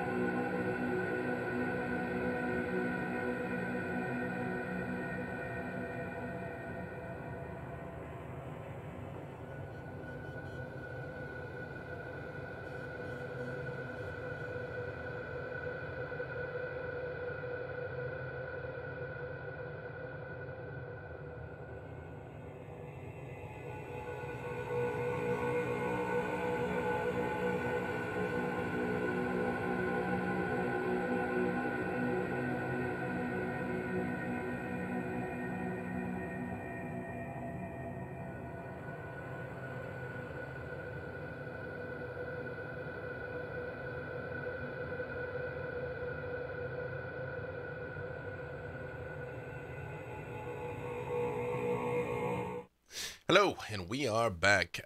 Thank you all. Of course, we have to list our patrons for the first time in the year 2022. Thank you to our top patrons here: Aaron Duran, Alan Zozo, Aurelia Rolf, Black Watch Ronan, Brad Demogd, Chris Lewis, the Pretzel Bear, Chris Smoot, Christopher Clindering, Craig Savage, Kralis, David Bonney, D. Nicole, Donald Scott Massey, Ducati, Flannel Fries, Forrest S. Moore, Graffumbly, Graham Ross, Guy Vanderbrink, Ian Brooks, Josh Olin, Josh Link, Kyle Garrett, Matthew Mekashiva, Mercy Malunas, Mr. Owlbear, Nathan Crowder, Nick Bernard, Nightcrawler, Packery 101, Patch, Project Wolfbear, Reese, Reverse Aquanath, Rob Bacon Golem Tremarco, Ronan Monkey, Rosie and Sean at Sip Happens, Rum Soaked Chicken, to Queen Bee, That Moon Kid, Tracer Vision, The Undisputed Baron of Disneyland, Vladimir Night Road, War on Reality, Wee Knuckin' Futz, and Zort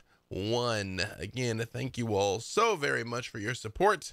We literally cannot do what we do without you.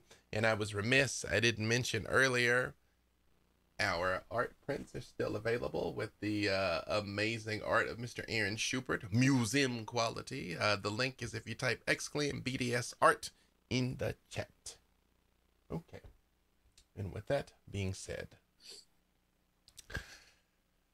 as you all plunge into the mists with Lucio ahead of you, it is a very different experience than when you all follow Nahara through the mists, where she's often pulled or drawn by the trinket in question that resonates with the domain that you all are trying to reach. He simply moves through the mists like a wary traveler. He moves slowly, pausing on occasion to listen or watch, and on odd intervals, you do hear things as the sounds of the carnival drop away behind you. You do hear the ambient moan of the undead, but you start to hear an increasing number of wolf howls. They get louder and louder to the point that they're almost deafening, that it must be dozens, maybe hundreds of wolves, all howling in unison, and you emerge from the mists onto a stone road. The fog spills out of the forest to swallow up the road behind you. Ahead, jutting from the impenetrable woods on both sides of the road, are high stone buttresses looming gray in the fog. Huge iron gates hang on the stonework. Dew clings with cold tenacity to the rusted bars. Two headless statues of armed guardians flank the gate, their heads now laying among the weeds at their feet. They greet you only with silence. What would you all like to do? So this is Barovia. Oh, these are the gates of Barovia. But yes. And you wanted to come back here? That should give you an idea of my experience in Lamortia, yeah, yes. You said it was dark and depressing, but this is more than I reckoned. Oh, this is the good part of it, actually. Well, What makes this the good part? I know that Brother Uriah will know some of this already, but for our sake, since we are, I'm sure, soon parting ways here, do you have any recommendations in the ways to travel safest throughout Barovia? Whenever you can, stick to the roads.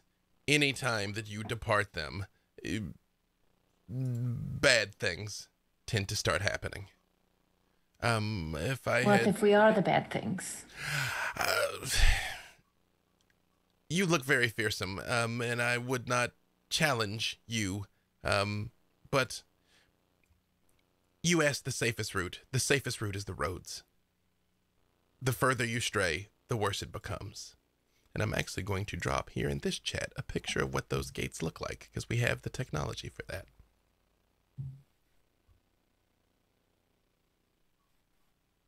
Your people, the Vistani, should we encounter more of your people here, would they be welcoming to us? Would they be hostile? Is there anything? Well, I Do you have don't. like a secret code word you could give us that we give them? We have many secret codes, but not that I could give. That's why they're secret codes. Hopefully, you meet them under better circumstances than I have met you all. I would argue that Certainly. us showing up and preventing you from getting your insides sucked out of your skull is actually excellent circumstances for you. So once again, if you have any influence on making sure that they are friendly to us, I would love if you would make sure of it. Well, he's not going to be with us the entire time. Right. Exactly. You might want to follow the road towards the village of Barovia. I'm sure you will encounter multiple people there. Maybe someone who can help you on your further journey towards the castle, which I don't recommend. The Count can usually be located there. I assure you, once you go through the gates, you cannot miss it. But I still do not advise it. And I must impress upon you, stay on the road. So we shall. Thank you, Lucio, for all your help. But Castle Ravenloft, I fear, is our destination. Intentionally? I must know. I just must know. Complicated. Why? Yeah. Should we start from the beginning or?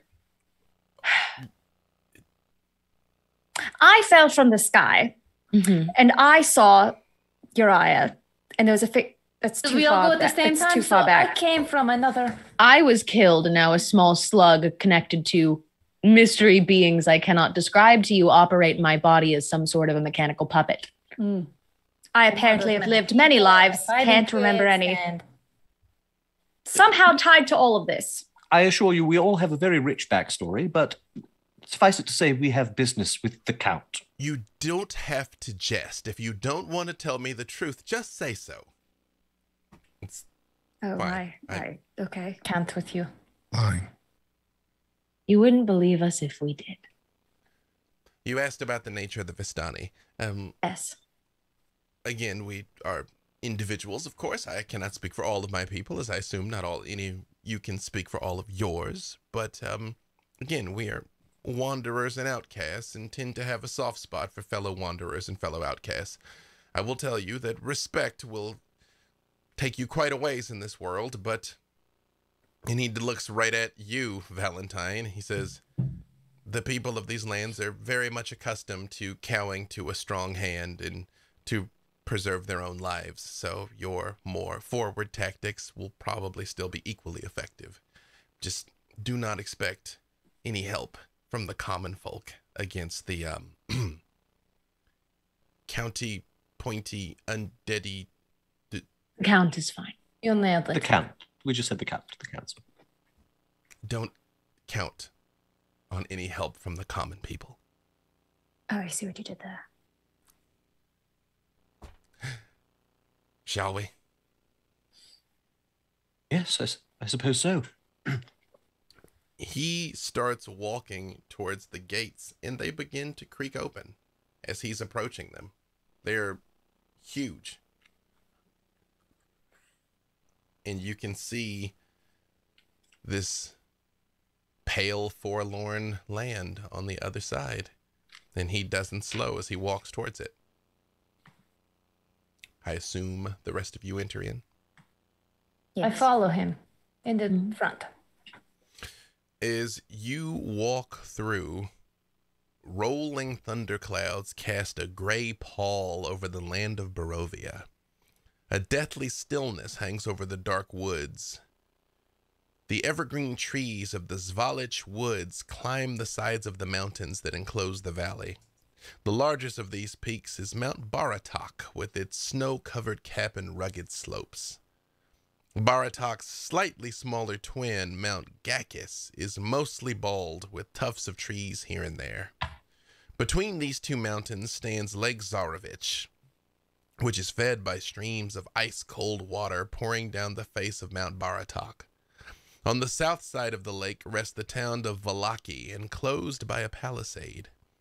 West of the two mountains, atop a hill, stands the Abbey of St. Markovia, around which the Barovians built a walled village named Krezk. Between Valaki and Krezk lies the ruins of Argenvolstholt, the fallen bastion of a knightly order called the Order of the Silver Dragon, wiped out by Strahd and his army. East of the mountains lies the village of Barovia, shrouded in mist and bereft of walls and defenses. The dark silhouette of Castle Ravenloft looks down on this village from its perch atop a 1,000-foot-high column of rock known as the Pillar Stone of Ravenloft.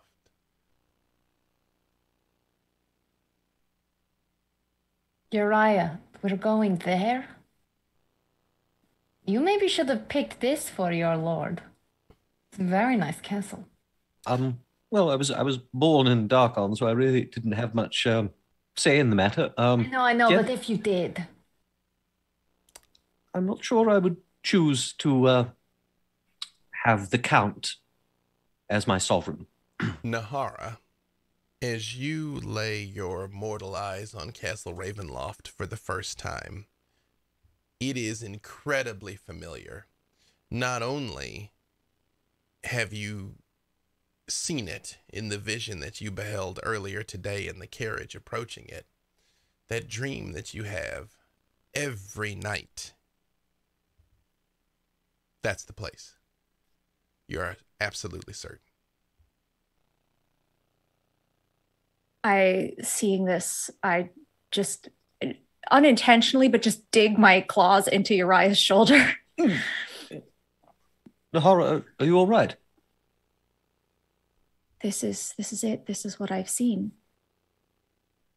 Remember in the orb, but not just that. I've seen the inside of this place. Night after night. Every night. I see. Oh. Well, then I suppose our paths have been leading here for quite some time. Yes. And somehow, knowing all this, it still doesn't make any sense to me. We shall face this mystery together. Yes? Yes, but so far everything is we've had some wonderful times and cherished some good times among our adventures, but this, and I look towards everybody, this is nothing to be taken lightly. I quite agree. Shall we? Desmond. Yeah. Your nose catches an all too familiar scent. Death. There's a body, a human body, somewhere very nearby. Can I tell where it is? Like which direction? Mm-hmm. It is sort of to your right. It's coming that direction, just off the path towards the tree line. I go to check it out. And just while I'm walking, there's a dead body over here. So I'm gonna have a glance. What? As you step off the path, Lucio is very much like on the path. I mean, there's lots of dead bodies here. It's Barovia. Okay. It's I'll just wait here if that's okay with you, brave adventurers. I'll here. Question, is it daylight or evening? It is odd. There is a very just non-specific grayness in the air. You get the distinct sense this is a place that only ever gets so bright, but it is probably daylight. You can see far enough that this is probably it. Best to be safe, just in case. As Desmond leaves the path, I'll raise my eyes of the grave. You do not sense any undead within 60 feet of you. This corpse that you see, do we all see it, or is this off? Well, the foul scent leads you to a human corpse, half buried in the underbrush, about 15 feet from the road. The young man appears to be a commoner. His muddy clothes are torn and raked with claw marks. Crows have been at the body, which is surrounded by paw prints. The man has obviously been dead for several days, and he holds a crumpled envelope in one hand. I'm going to slowly approach him, and I'm going to put one of my hands on his forehead and cast Speak with the Dead. Excellent. And did I feel like that was Valentine taking the letter? Yeah. I was just going to reach right in and slip it out, and like not in any secret way, like Sure. very much holding it in front of everybody. Sure. I'm going to send you what it looks like, and then I'm going to send you what it actually says, because if you all are like me, that font is rough. Nahara, you cast Speak with Dead, and his jaw is intact, which is the only requirement. So as his corpse lay there half buried, he says, which you know means it has worked. You can ask him questions. I'm actually looking up again for myself how many you get to ask him. 5. 5 questions you can ask that he will answer to the best of his ability. How did you meet your end? Wolves. Giant wolves. And at the giant wolves, I look up at Uriah, because this is definitely something that I'd seen and told him about. Mm-hmm. You don't, Nahara, as an aside, you don't feel like this is the exact same place. You clearly saw yourself approaching Castle Ravenloft, but it definitely was like this. It was this vibe, what you witnessed. Well, perhaps I'll leave the other questions to after we see what's in that letter. Looking over at Valentine. I pass it around after reading it. Would you like to read the letter there, Valentine? Sure. It says, "Hail thee of might and valor. I, Burgomaster of Barovia, send you honor with despair. My adopted daughter, the fair Irina Kolyana, has been these past nights bitten by a vampire. For over 400 years, this creature has drained the lifeblood of my people. Now, my dear Irina languishes and dies from an unholy wound caused by this vile beast. He has become too powerful to conquer. So I say to you, give us up for dead and encircle this land with the symbols of good. Let holy men call upon their power that the devil may be contained within these walls of weeping Barovia. Leave our sorrows to our graves and save the world from this evil fate of ours. There is much wealth entrapped in this community. Return for your reward after we are all departed for a better life. Signed, Kolyana Idarovich, Burgomaster." The moment you finish reading that, you all hear a wolf, one wolf, howl in the woods. We should probably get back to the path. Do you want to speed round some questions? Yes. What is your relationship to the Burgomaster? He asked me to leave the letter on the gate.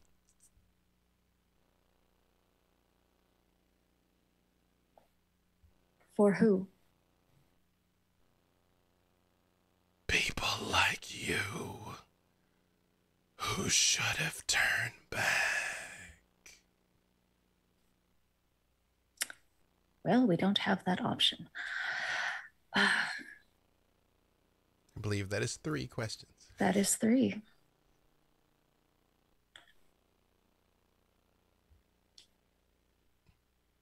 where does... Oh,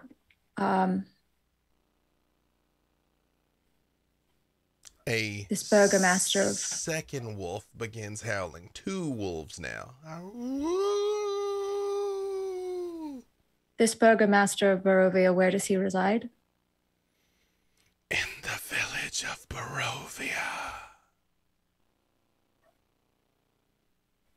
Yes. It feels like you should get that question back. I mean, that was not... Yes, because I thought it was a specific... Even based on what Lucio told you, you are in the land of Barovia, but there is a village of Barovia. There is a specific I see. place. Yeah. Mm-hmm. I see. New York City, within New York City. In the village. Basically. Do you know anything about this Irina?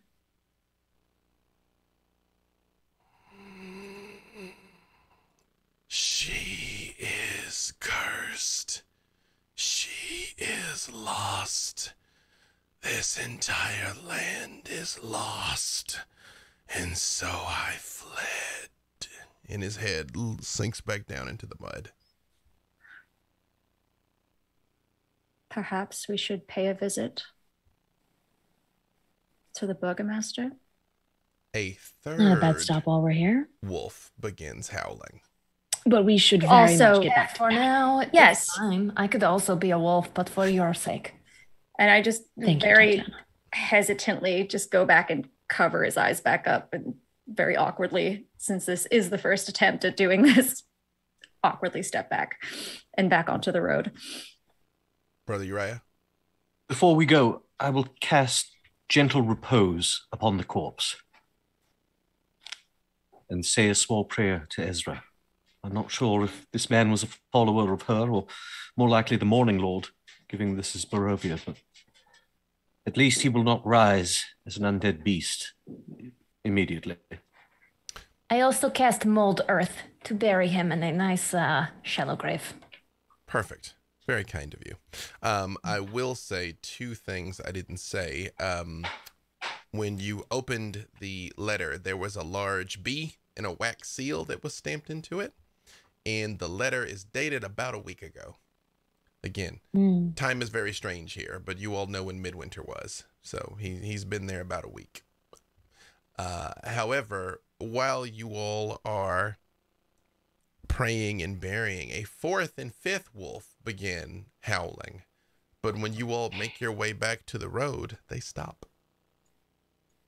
He wasn't kidding. I had no reason to exaggerate that, okay? Okay. I realize my debt to you is paid, but I don't believe my mother would ever forgive me if I left such woefully unprepared travelers alone in our lands. So perhaps I will accompany you as far as the village of Barovia, but no further. Hold on, not so fast. We will accompany you because there are 5 of us and we are very strong and powerful, and so we will stay together, but it is for us to protect you. Yeah, well, perhaps we could say that we will all walk in each other's company. Yes. Mutually beneficial. Exactly. Okay, I'll settle for that. Yes. It's fine. It is still some distance from here, unfortunately, so we should probably make all haste. Yes, very wise. As you all are making your way down the road here, Brother Uriah, you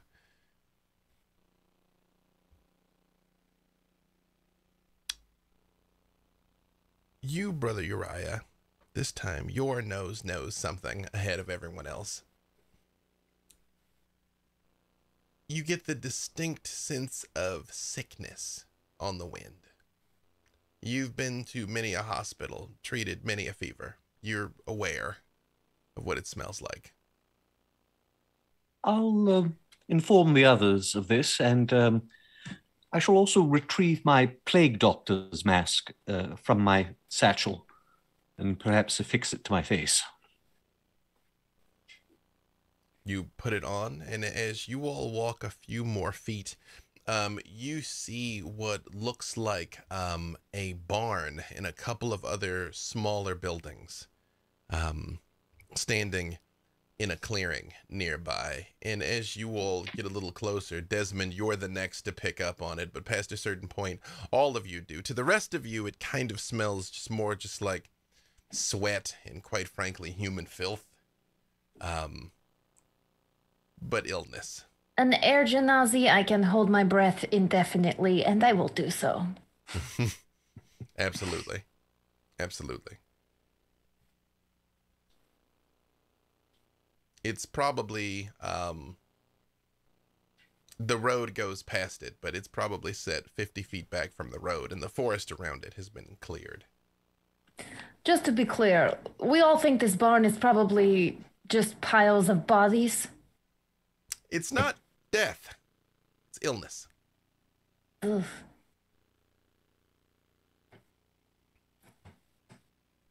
There may be those who could use the assistance of someone with my skills. Perhaps we should check if there are survivors? I think so. That letter said something about letting holy men call upon their power. And perhaps what you can do with the aid of Ezra can do a lot of good in this land. Hold on, not so fast. Can we talk about this? Because remember in Valkovnia, we went to help these sick people, and it turns out they infected all of us. Do we not care about? There was that, yes. But certainly if there are those in need, I cannot turn away. Sometimes. Do you ever think, Uriah, maybe I'm too good? Oh, no, if anything, the opposite. Perhaps I'm not good enough. Perhaps I'm not doing what I can to help others within the full range of my abilities.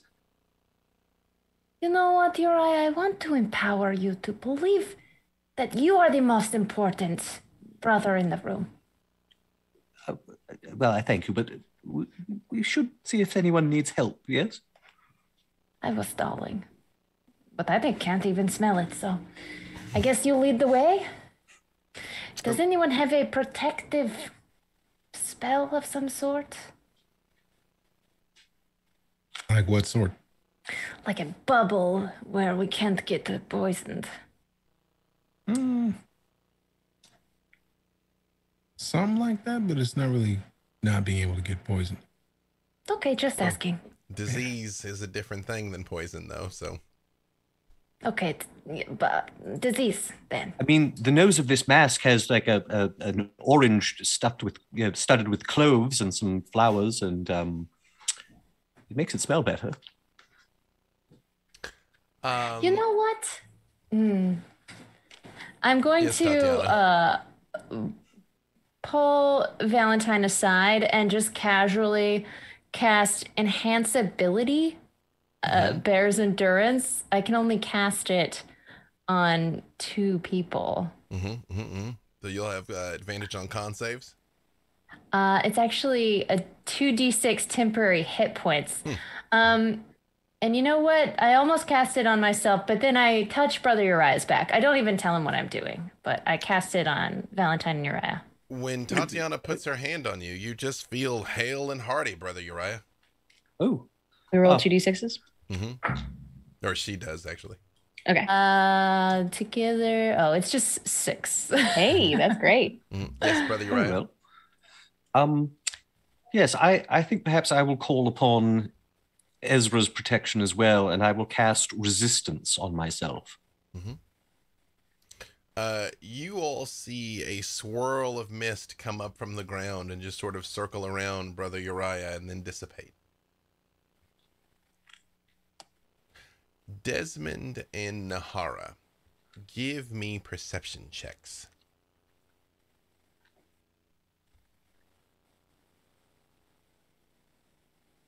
Guidance. Ooh.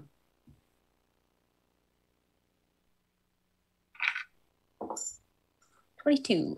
22? 15. Desmond, you notice kind of perched atop this building, is a group of ravens. Not unusual. They're scavengers. They smell what you smell and realize it's probably just a matter of time. So they're just chilling on the roof. Nahara, you notice one of them is distinctly bigger than the others and is absolutely looking at you. Like just watching this 5 of you as you walk up. Lucio having stayed on the road. How far away is it from me? It's up on the roof of the barn, so 20 feet. I mean, you're sort of 30 feet from the barn. It's kind of 20 feet up, so I'm terrible at geometry, so we'll call it 30 feet. Looking over at it, I'm just going to slowly just start flying just low above the ground to see if it gets scared off. And I will go as far as I can to meet this bird if it's still there. When your wings come out, you see they all turn and look at you. And as you start floating that direction, the handful of other ravens all do sort of like hop a little bit at first, and then as you get closer, they fly away, but the big one doesn't. It still just sits there, looking right at you, making eye contact.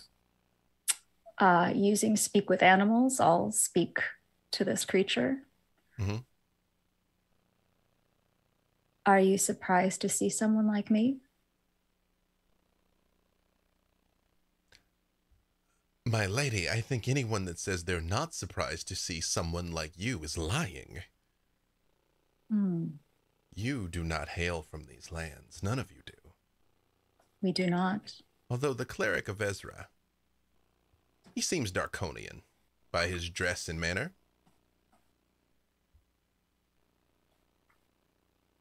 Remembering that is where Uri hails from, yes?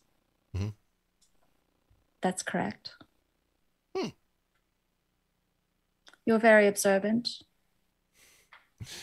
One tries, and it does just sort of like kind of start preening its feathers a little bit. And it's like, how do you keep your feathers clean with no beak? It's a lot more grooming than I care to discuss publicly, but yes, I don't have a beak, so it is quite challenging. What is it that have you seen? Well, seeing as how we are new here, have you seen anything about in close quarters that we should be aware of? A plague has taken hold in the people below. There are a number of them, 15 at my last count, although the fever may have taken some of them away, which is what some of my less sophisticated associates were hoping for. Not me, of course. I hope that they all recover swiftly, but... How long ago did this set in? Within the week. Is it usual to get plagues in this land? There is nothing usual in these lands, but if you are asking, does it give me some odd pause or suspicion? No. Death comes swiftly and arbitrarily here. I see. Why, however, are you here? Such a colorful assembly. We have the unfortunate task of having to meet the Lord of this land. Oh? Why? It's a bit complicated. But our fates are somehow tied, unfortunately. And we wish to... Well, I don't want to seek his aid, but we all have reasons why we're here. Somehow tied to this land. If I were to approach your large blue friend there, might I do so without harm? Yes, but let me give her a little warning. And then looking down, I'll just send a message to Tatiana and say, oh, I'm sorry, what was your name before I apologize for my manners, but I have yet to give it. But in exchange, I also do not ask yours. That's fair. And I look over to Tatiana, send a message. Our acquaintance here would like to have a word with you. Tatiana is naturally preparing for her insides to be immune to disease by preparing her outsides. So one-handed push-ups, but alternating arms. Symmetry. You see this raven flies, and it's 50% larger than a normal raven. It's very big, but it lights down and it lands on the ground, and it very much just looks Tatiana up and down, like turns its head. And then it turns and looks at Desmond, and it actually, like, you see it cranes its head a little bit and then kind of hops to the side, like it's trying to get out of easy arm's reach of him. Quick clarification. Was Nahara using message to talk to this beast? She was using speak with animals. Speak with animals. Oh, great, great. Cool. I too have speak with animals. What's up? Sick people here? Fascinating. And it like hops slightly closer, but again, kind of like clearly making like a semicircle away from Desmond, like looks him up and down and then looks back at you. You've never seen a powerlifting air genasi? That is an accurate statement. Nor have I ever seen an air genasi, nor have I ever seen someone of your ferocity that was capable of speaking with the beasts. I'm sorry, but if you're trying to, pick me up, birds are not my type. What would be your type, for the point of reference? I met this guy named Carador who had a stall in the market once. But I don't really have a type. It's mostly just me and Valentine. Through thick and thin. There used to be someone else, but now it's just me and Valentine. Which one is Valentine? Never mind. Not here. Not present. Fair. Because you did not give your name. Well, apparently that's not a thing around here. Apologies to you. And to the rest of you, you guys are just hearing like... like crows and ravens make all those weird clicks and... stuff. Well, but he looks back and forth. He's like, I assure you, I am in no means intending to be rude, and you must guard such things carefully. Not to say that you should not tell anyone your name, but you should guard it as a prized possession. In the wrong hands, knowing your name can be used quite powerfully to your detriment. Thank you for this sage advice, Bird. Are any of you wearing any jewelry or anything? I mean, yeah, right. I'm very shiny as a principal, so I wear my pearls, and also I will say I do have mage armor up, so I look a little fancy, but also I just need to clarify that I have mage armor up. That's true. I was like, I don't know why you'd feel the need to clarify that, but just for the record, just not saying we're gonna find out imminently. What does your mage armor look like, by the way? My mage armor right now looks a little bit different. It takes to the very feminine form of her dress and curves and almost corsets in the center, but comes to black kind of pointed tips at the edges of her armor, or at the edges of her shoulders. It cuts down around her neck so that you can still see her pearls just peeking through it, and has gold detailed edges that just sparkle a little bit when you hit it with a bit of light. I realize that's an incredible visual for the record. I realize I'm being vague, but over time, you all have found certain trinkets and things of that nature. Is anybody wearing anything that you might have found somewhere along the way in your travels through the mist? Yes. I have the signet ring that was given by, why can't I remember his name? Uriah's uncle. And yes, there we go. And then I have the ring that I had acquired from a train ride that we took very early on in our travels. And then the rest is just the usual accoutrement. Necklace, okay. Halo sparkliness. Okay, perfect. I just got a shirt. Very lovely shirt as well.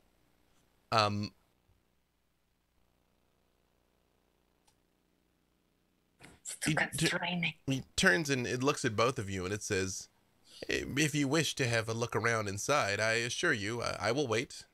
I'm interested to see what you find myself. And it sort of like flutters up to a nearby tree and just kind of like sits on the branch.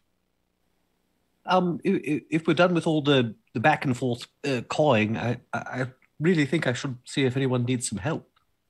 Oh, I mean, good idea. So, according to our friend here, they've been sick for about a week.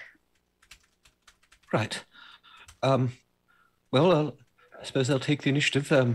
I've attempted to protect myself. I'm sorry I can only do it to myself for now, but I shall take the lead since I'm the one who insisted we stop. Go up to the door and rap upon it. As you do, it sort of, shakes in the hinges as it is wood planks that are like warped with age. And inside you just hear coughing.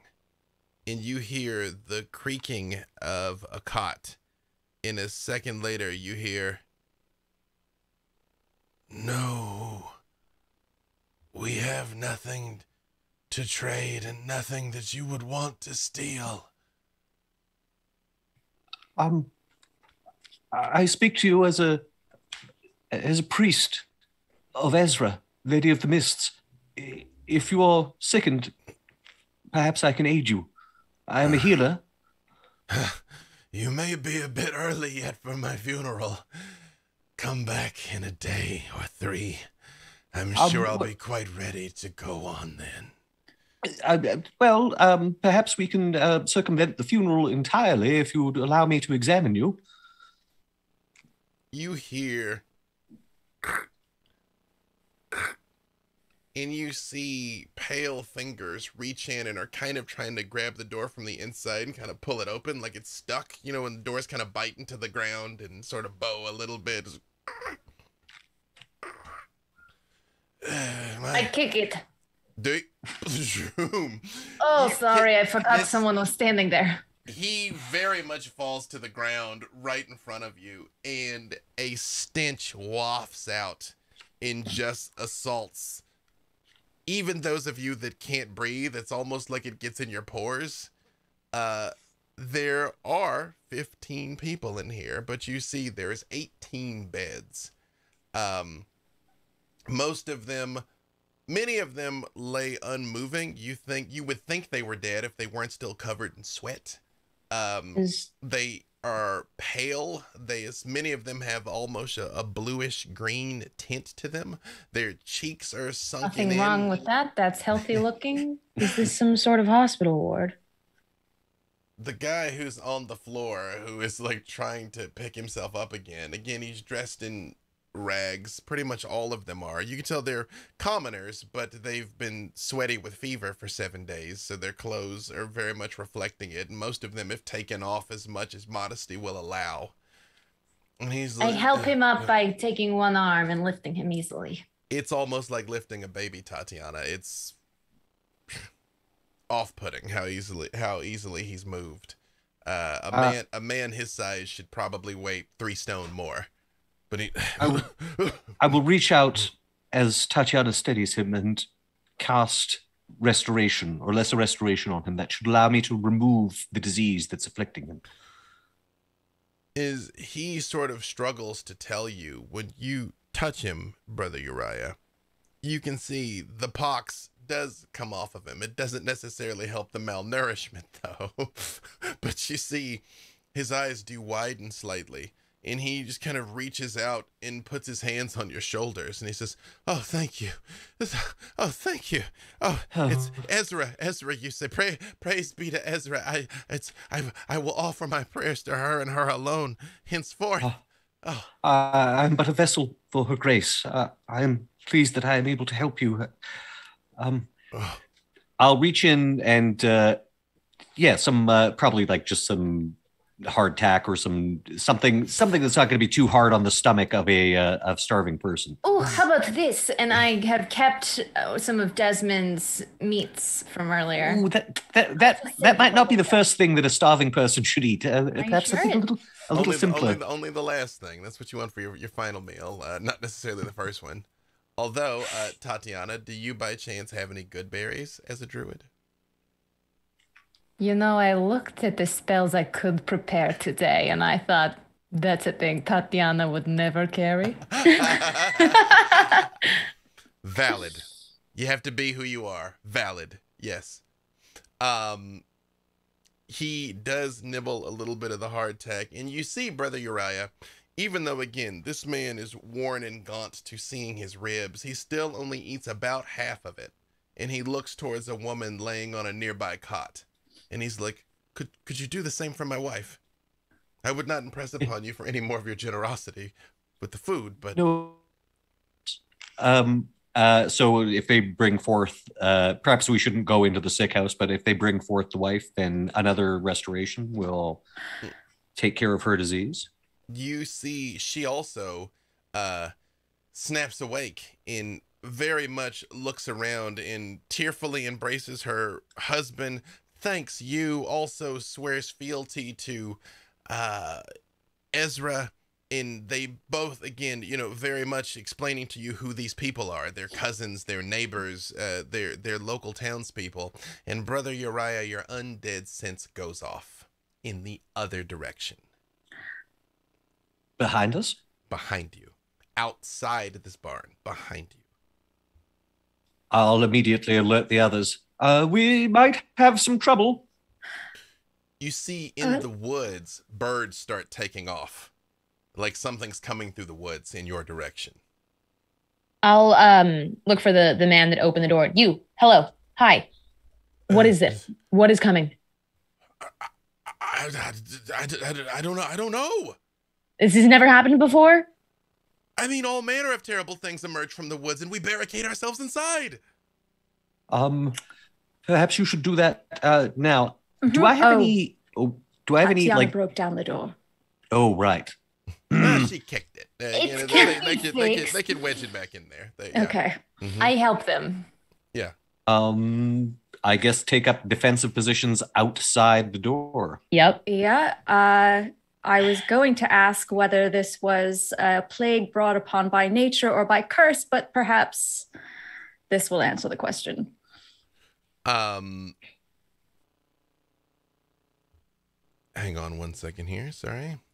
I was like, I have the thing I need. I do not has. As you, well, actually, give me, Brother Uriah, give me medicine with advantage. Medicine advantage. The first, sorry, it's just taking a little while to register. First is a 14, and the second is a 20, dirty 20. Dirty 20. You don't feel like this is an expressly magical curse or plague. It is sort of born out of the nature of the realms. So in that it is magical, but you don't feel like these people have necessarily been intentionally struck low by someone. It's just I'll let the others know. Barovia is an unpleasant place. Right then, we're just gonna jump right to this, and I just take on form of dread, just fair warning. Yeah, if we've got a round before things kick off, I'll cast Protection from Evil. I would say is you turn and look, and again, the birds are taking off out of the trees in the nearby forest. You see a pair of piercing blue eyes glowing in the ambient gloom of the woods. And then you see a second pair as a person, or what was once a person, wearing heavy plate armor, but is now very clearly dead and worn down to a skeleton, which meat barely hangs on, riding a horse that is in equally sorry state, that it still has barding on it, but you see the horse's bones underneath just slowly comes walking out of the woods. I would like to take cover and hide behind something. All of you roll initiative. I would like to. I was just about to say- rage before. Question: B. I Dave, got did one that, level of rogue. I gotta did hide that now. protection from evil go off I will say before? I will say you're I will give all of you a chance to do one thing when you knew something's about to emerge from the woods. Yes, Desmond. The second Brother Uriah cast protection from evil on himself, Desmond did the same and just said, It's the first time you've seen him look like his old self in a little while, actually. Hold on here. Let me see. And initiative. Yes, give me 1 second here. Yep. Unfortunately, Come on. you're not going. Do you want last. initiatives in the In the Zoom chat, B. Dave? You can, but I am gonna ask you for it here. Just what I need was not there. I thought it was, but it's not the right thing.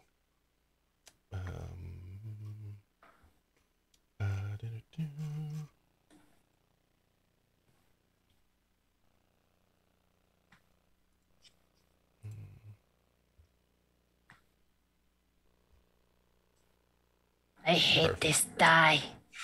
I have never rolled high initiative ever. Again, you're not going last. You're going first in the next round. There we go. Perfect.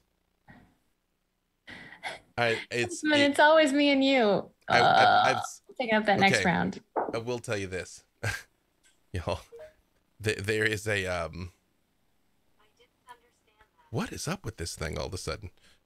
There is a project that is coming up that I can't necessarily speak of, that both Becca and DJ are potentially going to be a part of.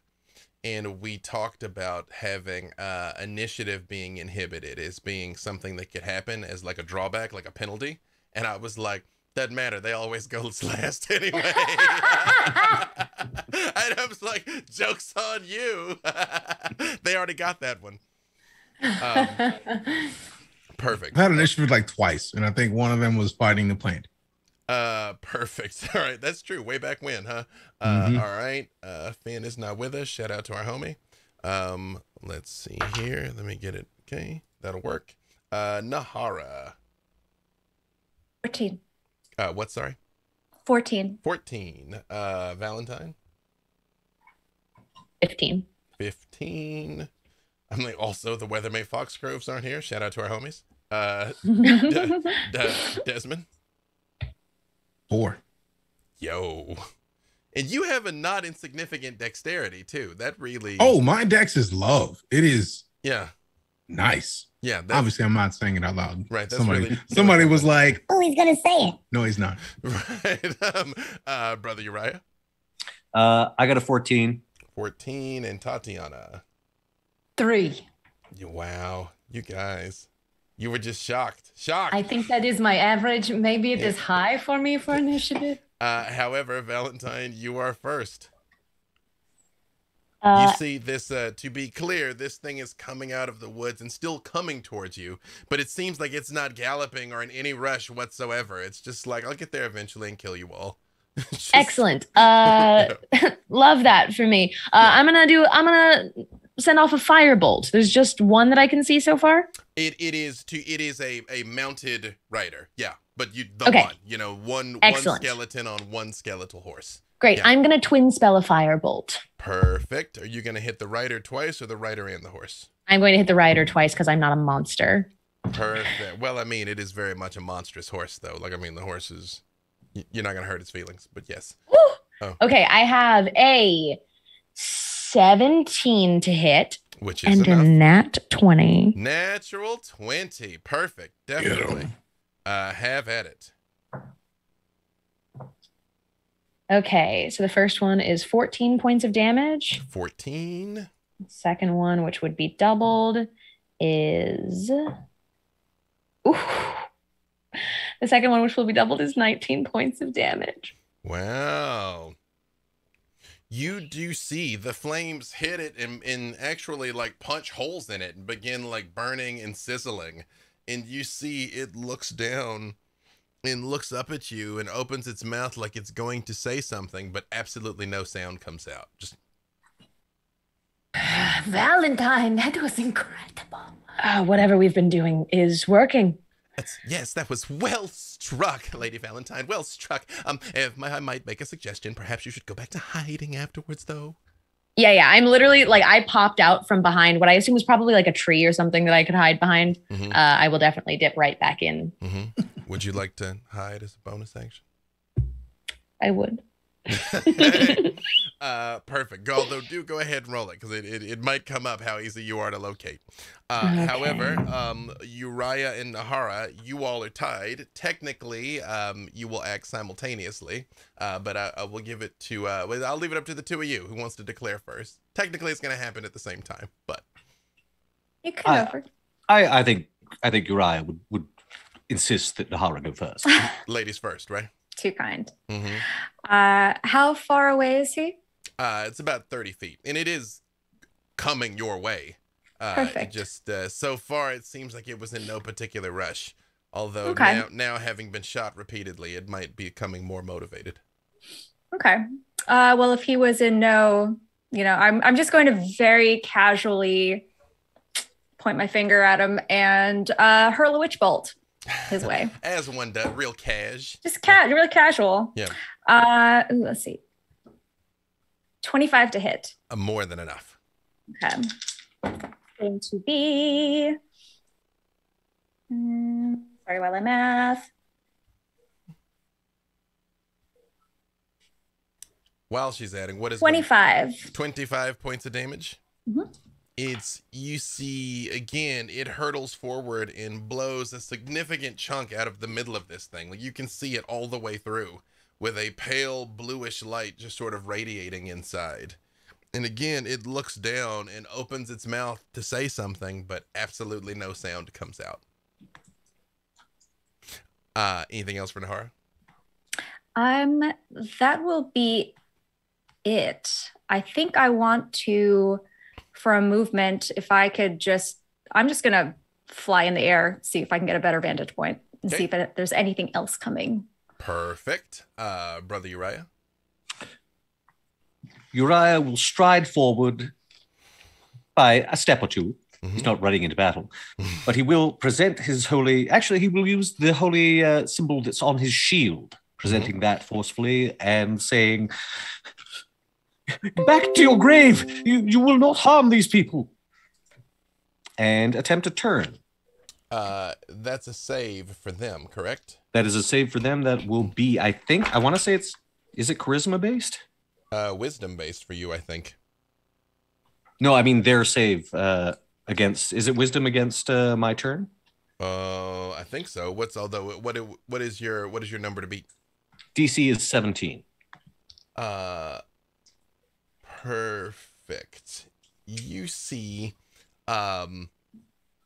the horse immediately bucks the rider. It like throws him to the ground, and the horse turns and runs back into the forest. And you see what? The rider starts to slowly stand up and just turn back towards you. Well, that did help somewhat, I suppose. Tell you as an aside, it probably helped a lot. Actually, the horse was pretty rough. Yes. Bonus action, because I've not cast a spell this turn. Mm-hmm. The shield, which I've just presented, the sword on it glows and then seems to fly off or it glows and disappears from the shield and then materializes right beside this guy. Perfect. As I cast Spiritual Weapon. Perfect. Go ahead and roll the attack. It will be a 13. That is not enough. So, although do tell me what the spiritual weapon looks like. Does it just look like the sword of Ezra? It looks like the sword of Ezra. It's sort of crackling with divine energy, and it completely whiffs as it swings at this guy. Goes to attack and just clangs against his armor. Brother Uriah, give me a con save. Con? And I do have resistance cast upon me. Which does what exactly for you? I'll get a D4 on top of this to add to it. Okay. So that will be a 13 plus a D4. Hold on. Oh, plus 4. So 17.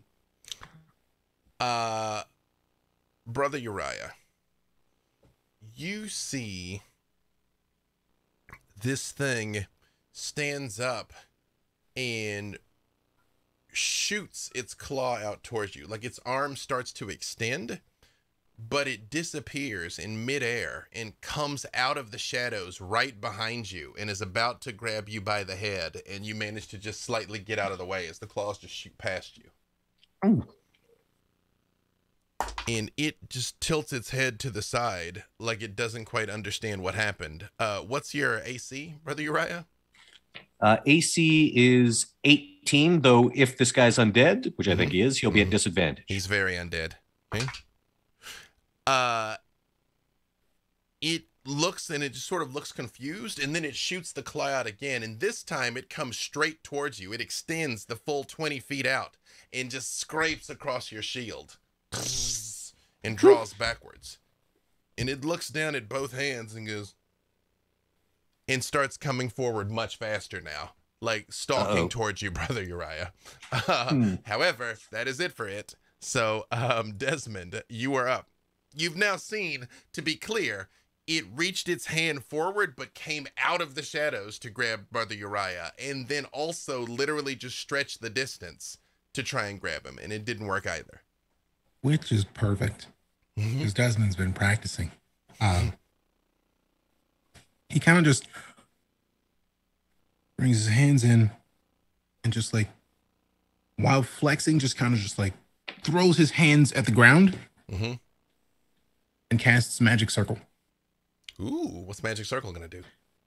Magic Circle creates a 10-foot radius, 20-foot tall cylinder of magical energy centered on a point on the ground that you can see within range.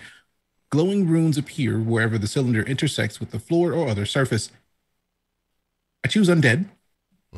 The circle affects the creature of the chosen type in the following ways. The creature cannot willingly enter by non-magical means. If the creature tries to use teleportation or interplanar travel to do so, it must first succeed on a charisma saving throw.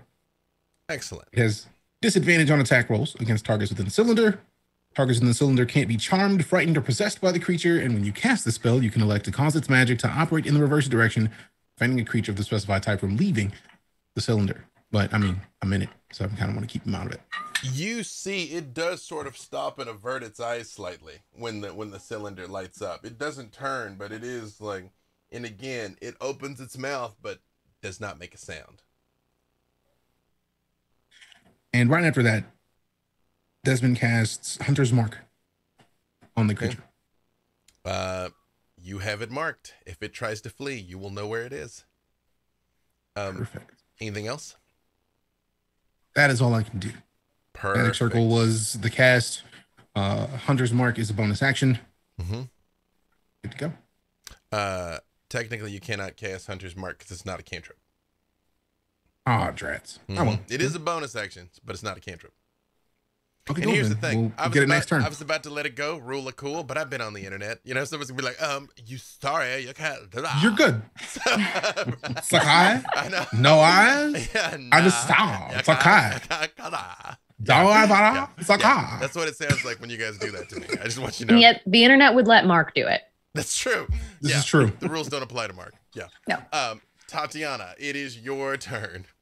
That's because Mark always respects the rules. To be clear, everyone is currently in this cylinder. Yep. You can leave it. It doesn't hurt you. Just currently you are within its protection as well. You know what? I've had enough of this. And Tatiana leans back, rips open her new shirt. We quite accounted for that. There's a number of snaps and clasps in here. Which, we know you quite well by now, Tatiana. All right, well, she reveals enough to show the bear tattoo on her stomach. And as she does, she closes her eyes, and from it emerges a brown bear familiar that starts running full speed towards this thing. I have a new familiar. I think that I could. So you said we could do a thing before? Think of rage? Excuse me. Does the bear have a name?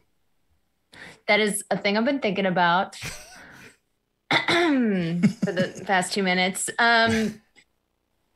A bear needs a name. We can workshop it. This is important. You don't. I've never seen someone bare their chest in that way before. Thank you all for tuning in. That's it for tonight's episode. We're just gonna. How dare you? However, is that a spell that you're casting to summon it? No, it is Wild Companion that I can use my wild shape instead, because maybe my druidic powers are becoming even stronger. So I think that even though I'm raging, I can still cast this Wild Companion. Because it is not a spell, it is a feature. Yep, absolutely. Because you cannot cast spells while you're raging. Yeah, okay. We know how to play the game, Internet. Right. Perfect. Thank you for checking, because this was, I'm pretty sure. All right, so that uses one of my wild shape actions as Vrondor emerges from my chest. I'm writing it down. That's his name now, Vrondor. Is it a him? Is it a her? I don't know. We got a brown bear named Vrondor. It is the him. Okay, perfect. Right? And Vrondor will run full speed and attack if he can. Yeah, no, Vrondor absolutely can get there. It's less than 20 feet now because it was coming to you. So it basically is just outside the cylinder, honestly. It had more than enough movement to be like... We're going hind legs and claws that slash across. And,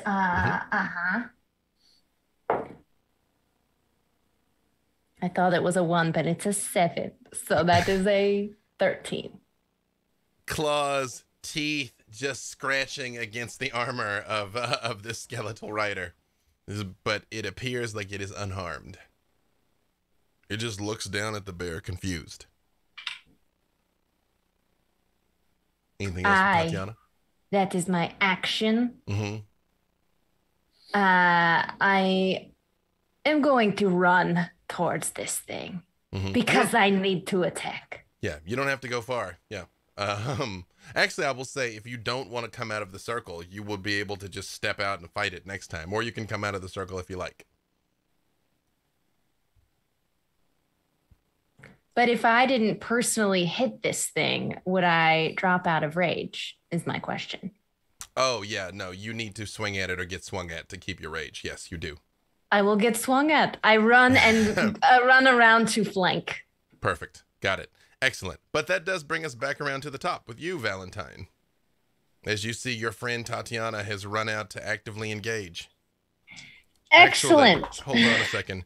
You see a single sling bolt from the road hurled over, miss wildly and go careening into the woods as Lucio is standing there with his sling out. Like, sorry, I just wanted to... I'll do better next time. I promise. I promise. Okay. Valentine, it is your turn. Great. How close is Tatiana right now? Because the horse is barreling in and the skeleton's been knocked down. The horse has fled.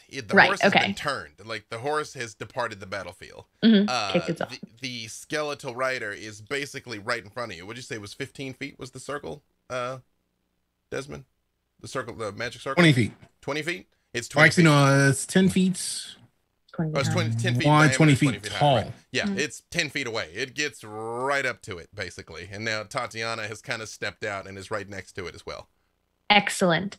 So staying within cover, I'm going to use a little bit of movement, kind of like doing my best to duck behind trees, and I'm going to cast Arms of Hadar.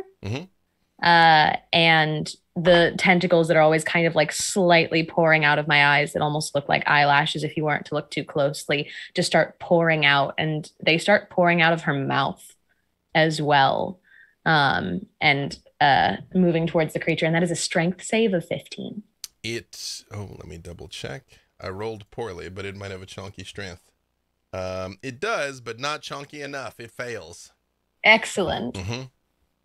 All right.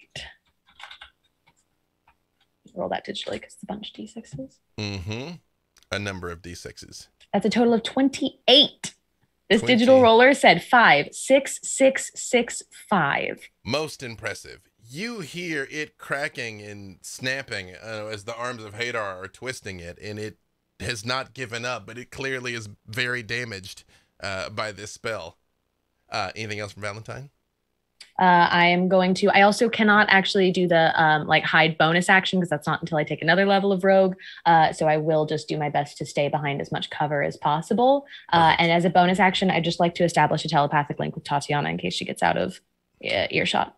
Perfect. All right, Nahara. Tatiana has engaged this thing. It is arms of Hadar up. Okay, lovely. Are you continuing the witch bolt? I am. I'm outside of the circle. I'm above. Well, it goes 20 feet. So are you going to fly more than 20 feet? Yeah, I'll get up high. I'll get right over him. So you just see like her wings just go whoosh, as she swoops up right overhead. She just kind of like leans over and then like just kind of whistles for his attention. And as he looks up, she's going to hurl another witch bolt at him. Perfect. Although Witch Bolt will continue doing damage as long as you maintain the concentration, won't it? Okay. So I don't have to roll it again? I don't believe you do. Let me double check in case I'm thinking of the wrong spell. Like I said, I got 5.5 editions of this game floating around in my head, so I believe you can keep burning them. Yep. In each of your turns for the duration, you can use your action to do another D12 of damage. Lovely. Yep. Well, I'm doing it at 3rd level, so. But the extra damage is only the first time. Subsequent damage is 1d12. Is just 1d12? Okay. Otherwise, everybody would drop like a level 9 and then just like just bake everything to death with Witch Bolt. I rolled a 9. Perfect. But that is your action. If you have a bonus action, you can still do it. Let me see. Do I have a bonus action? I don't believe I do. All right. So I think that is it for me. All right, Brother Uriah. Very well. I will unleash a guiding bolt. Perfect. Roll it. 18. That is enough. Lovely. Good, hold on. And the damage it does. Where is it? There we are. This will be radiant. 21 points of radiant damage, and the next attack will have advantage. Brother Uriah, tell me what it looks like when you destroy this thing.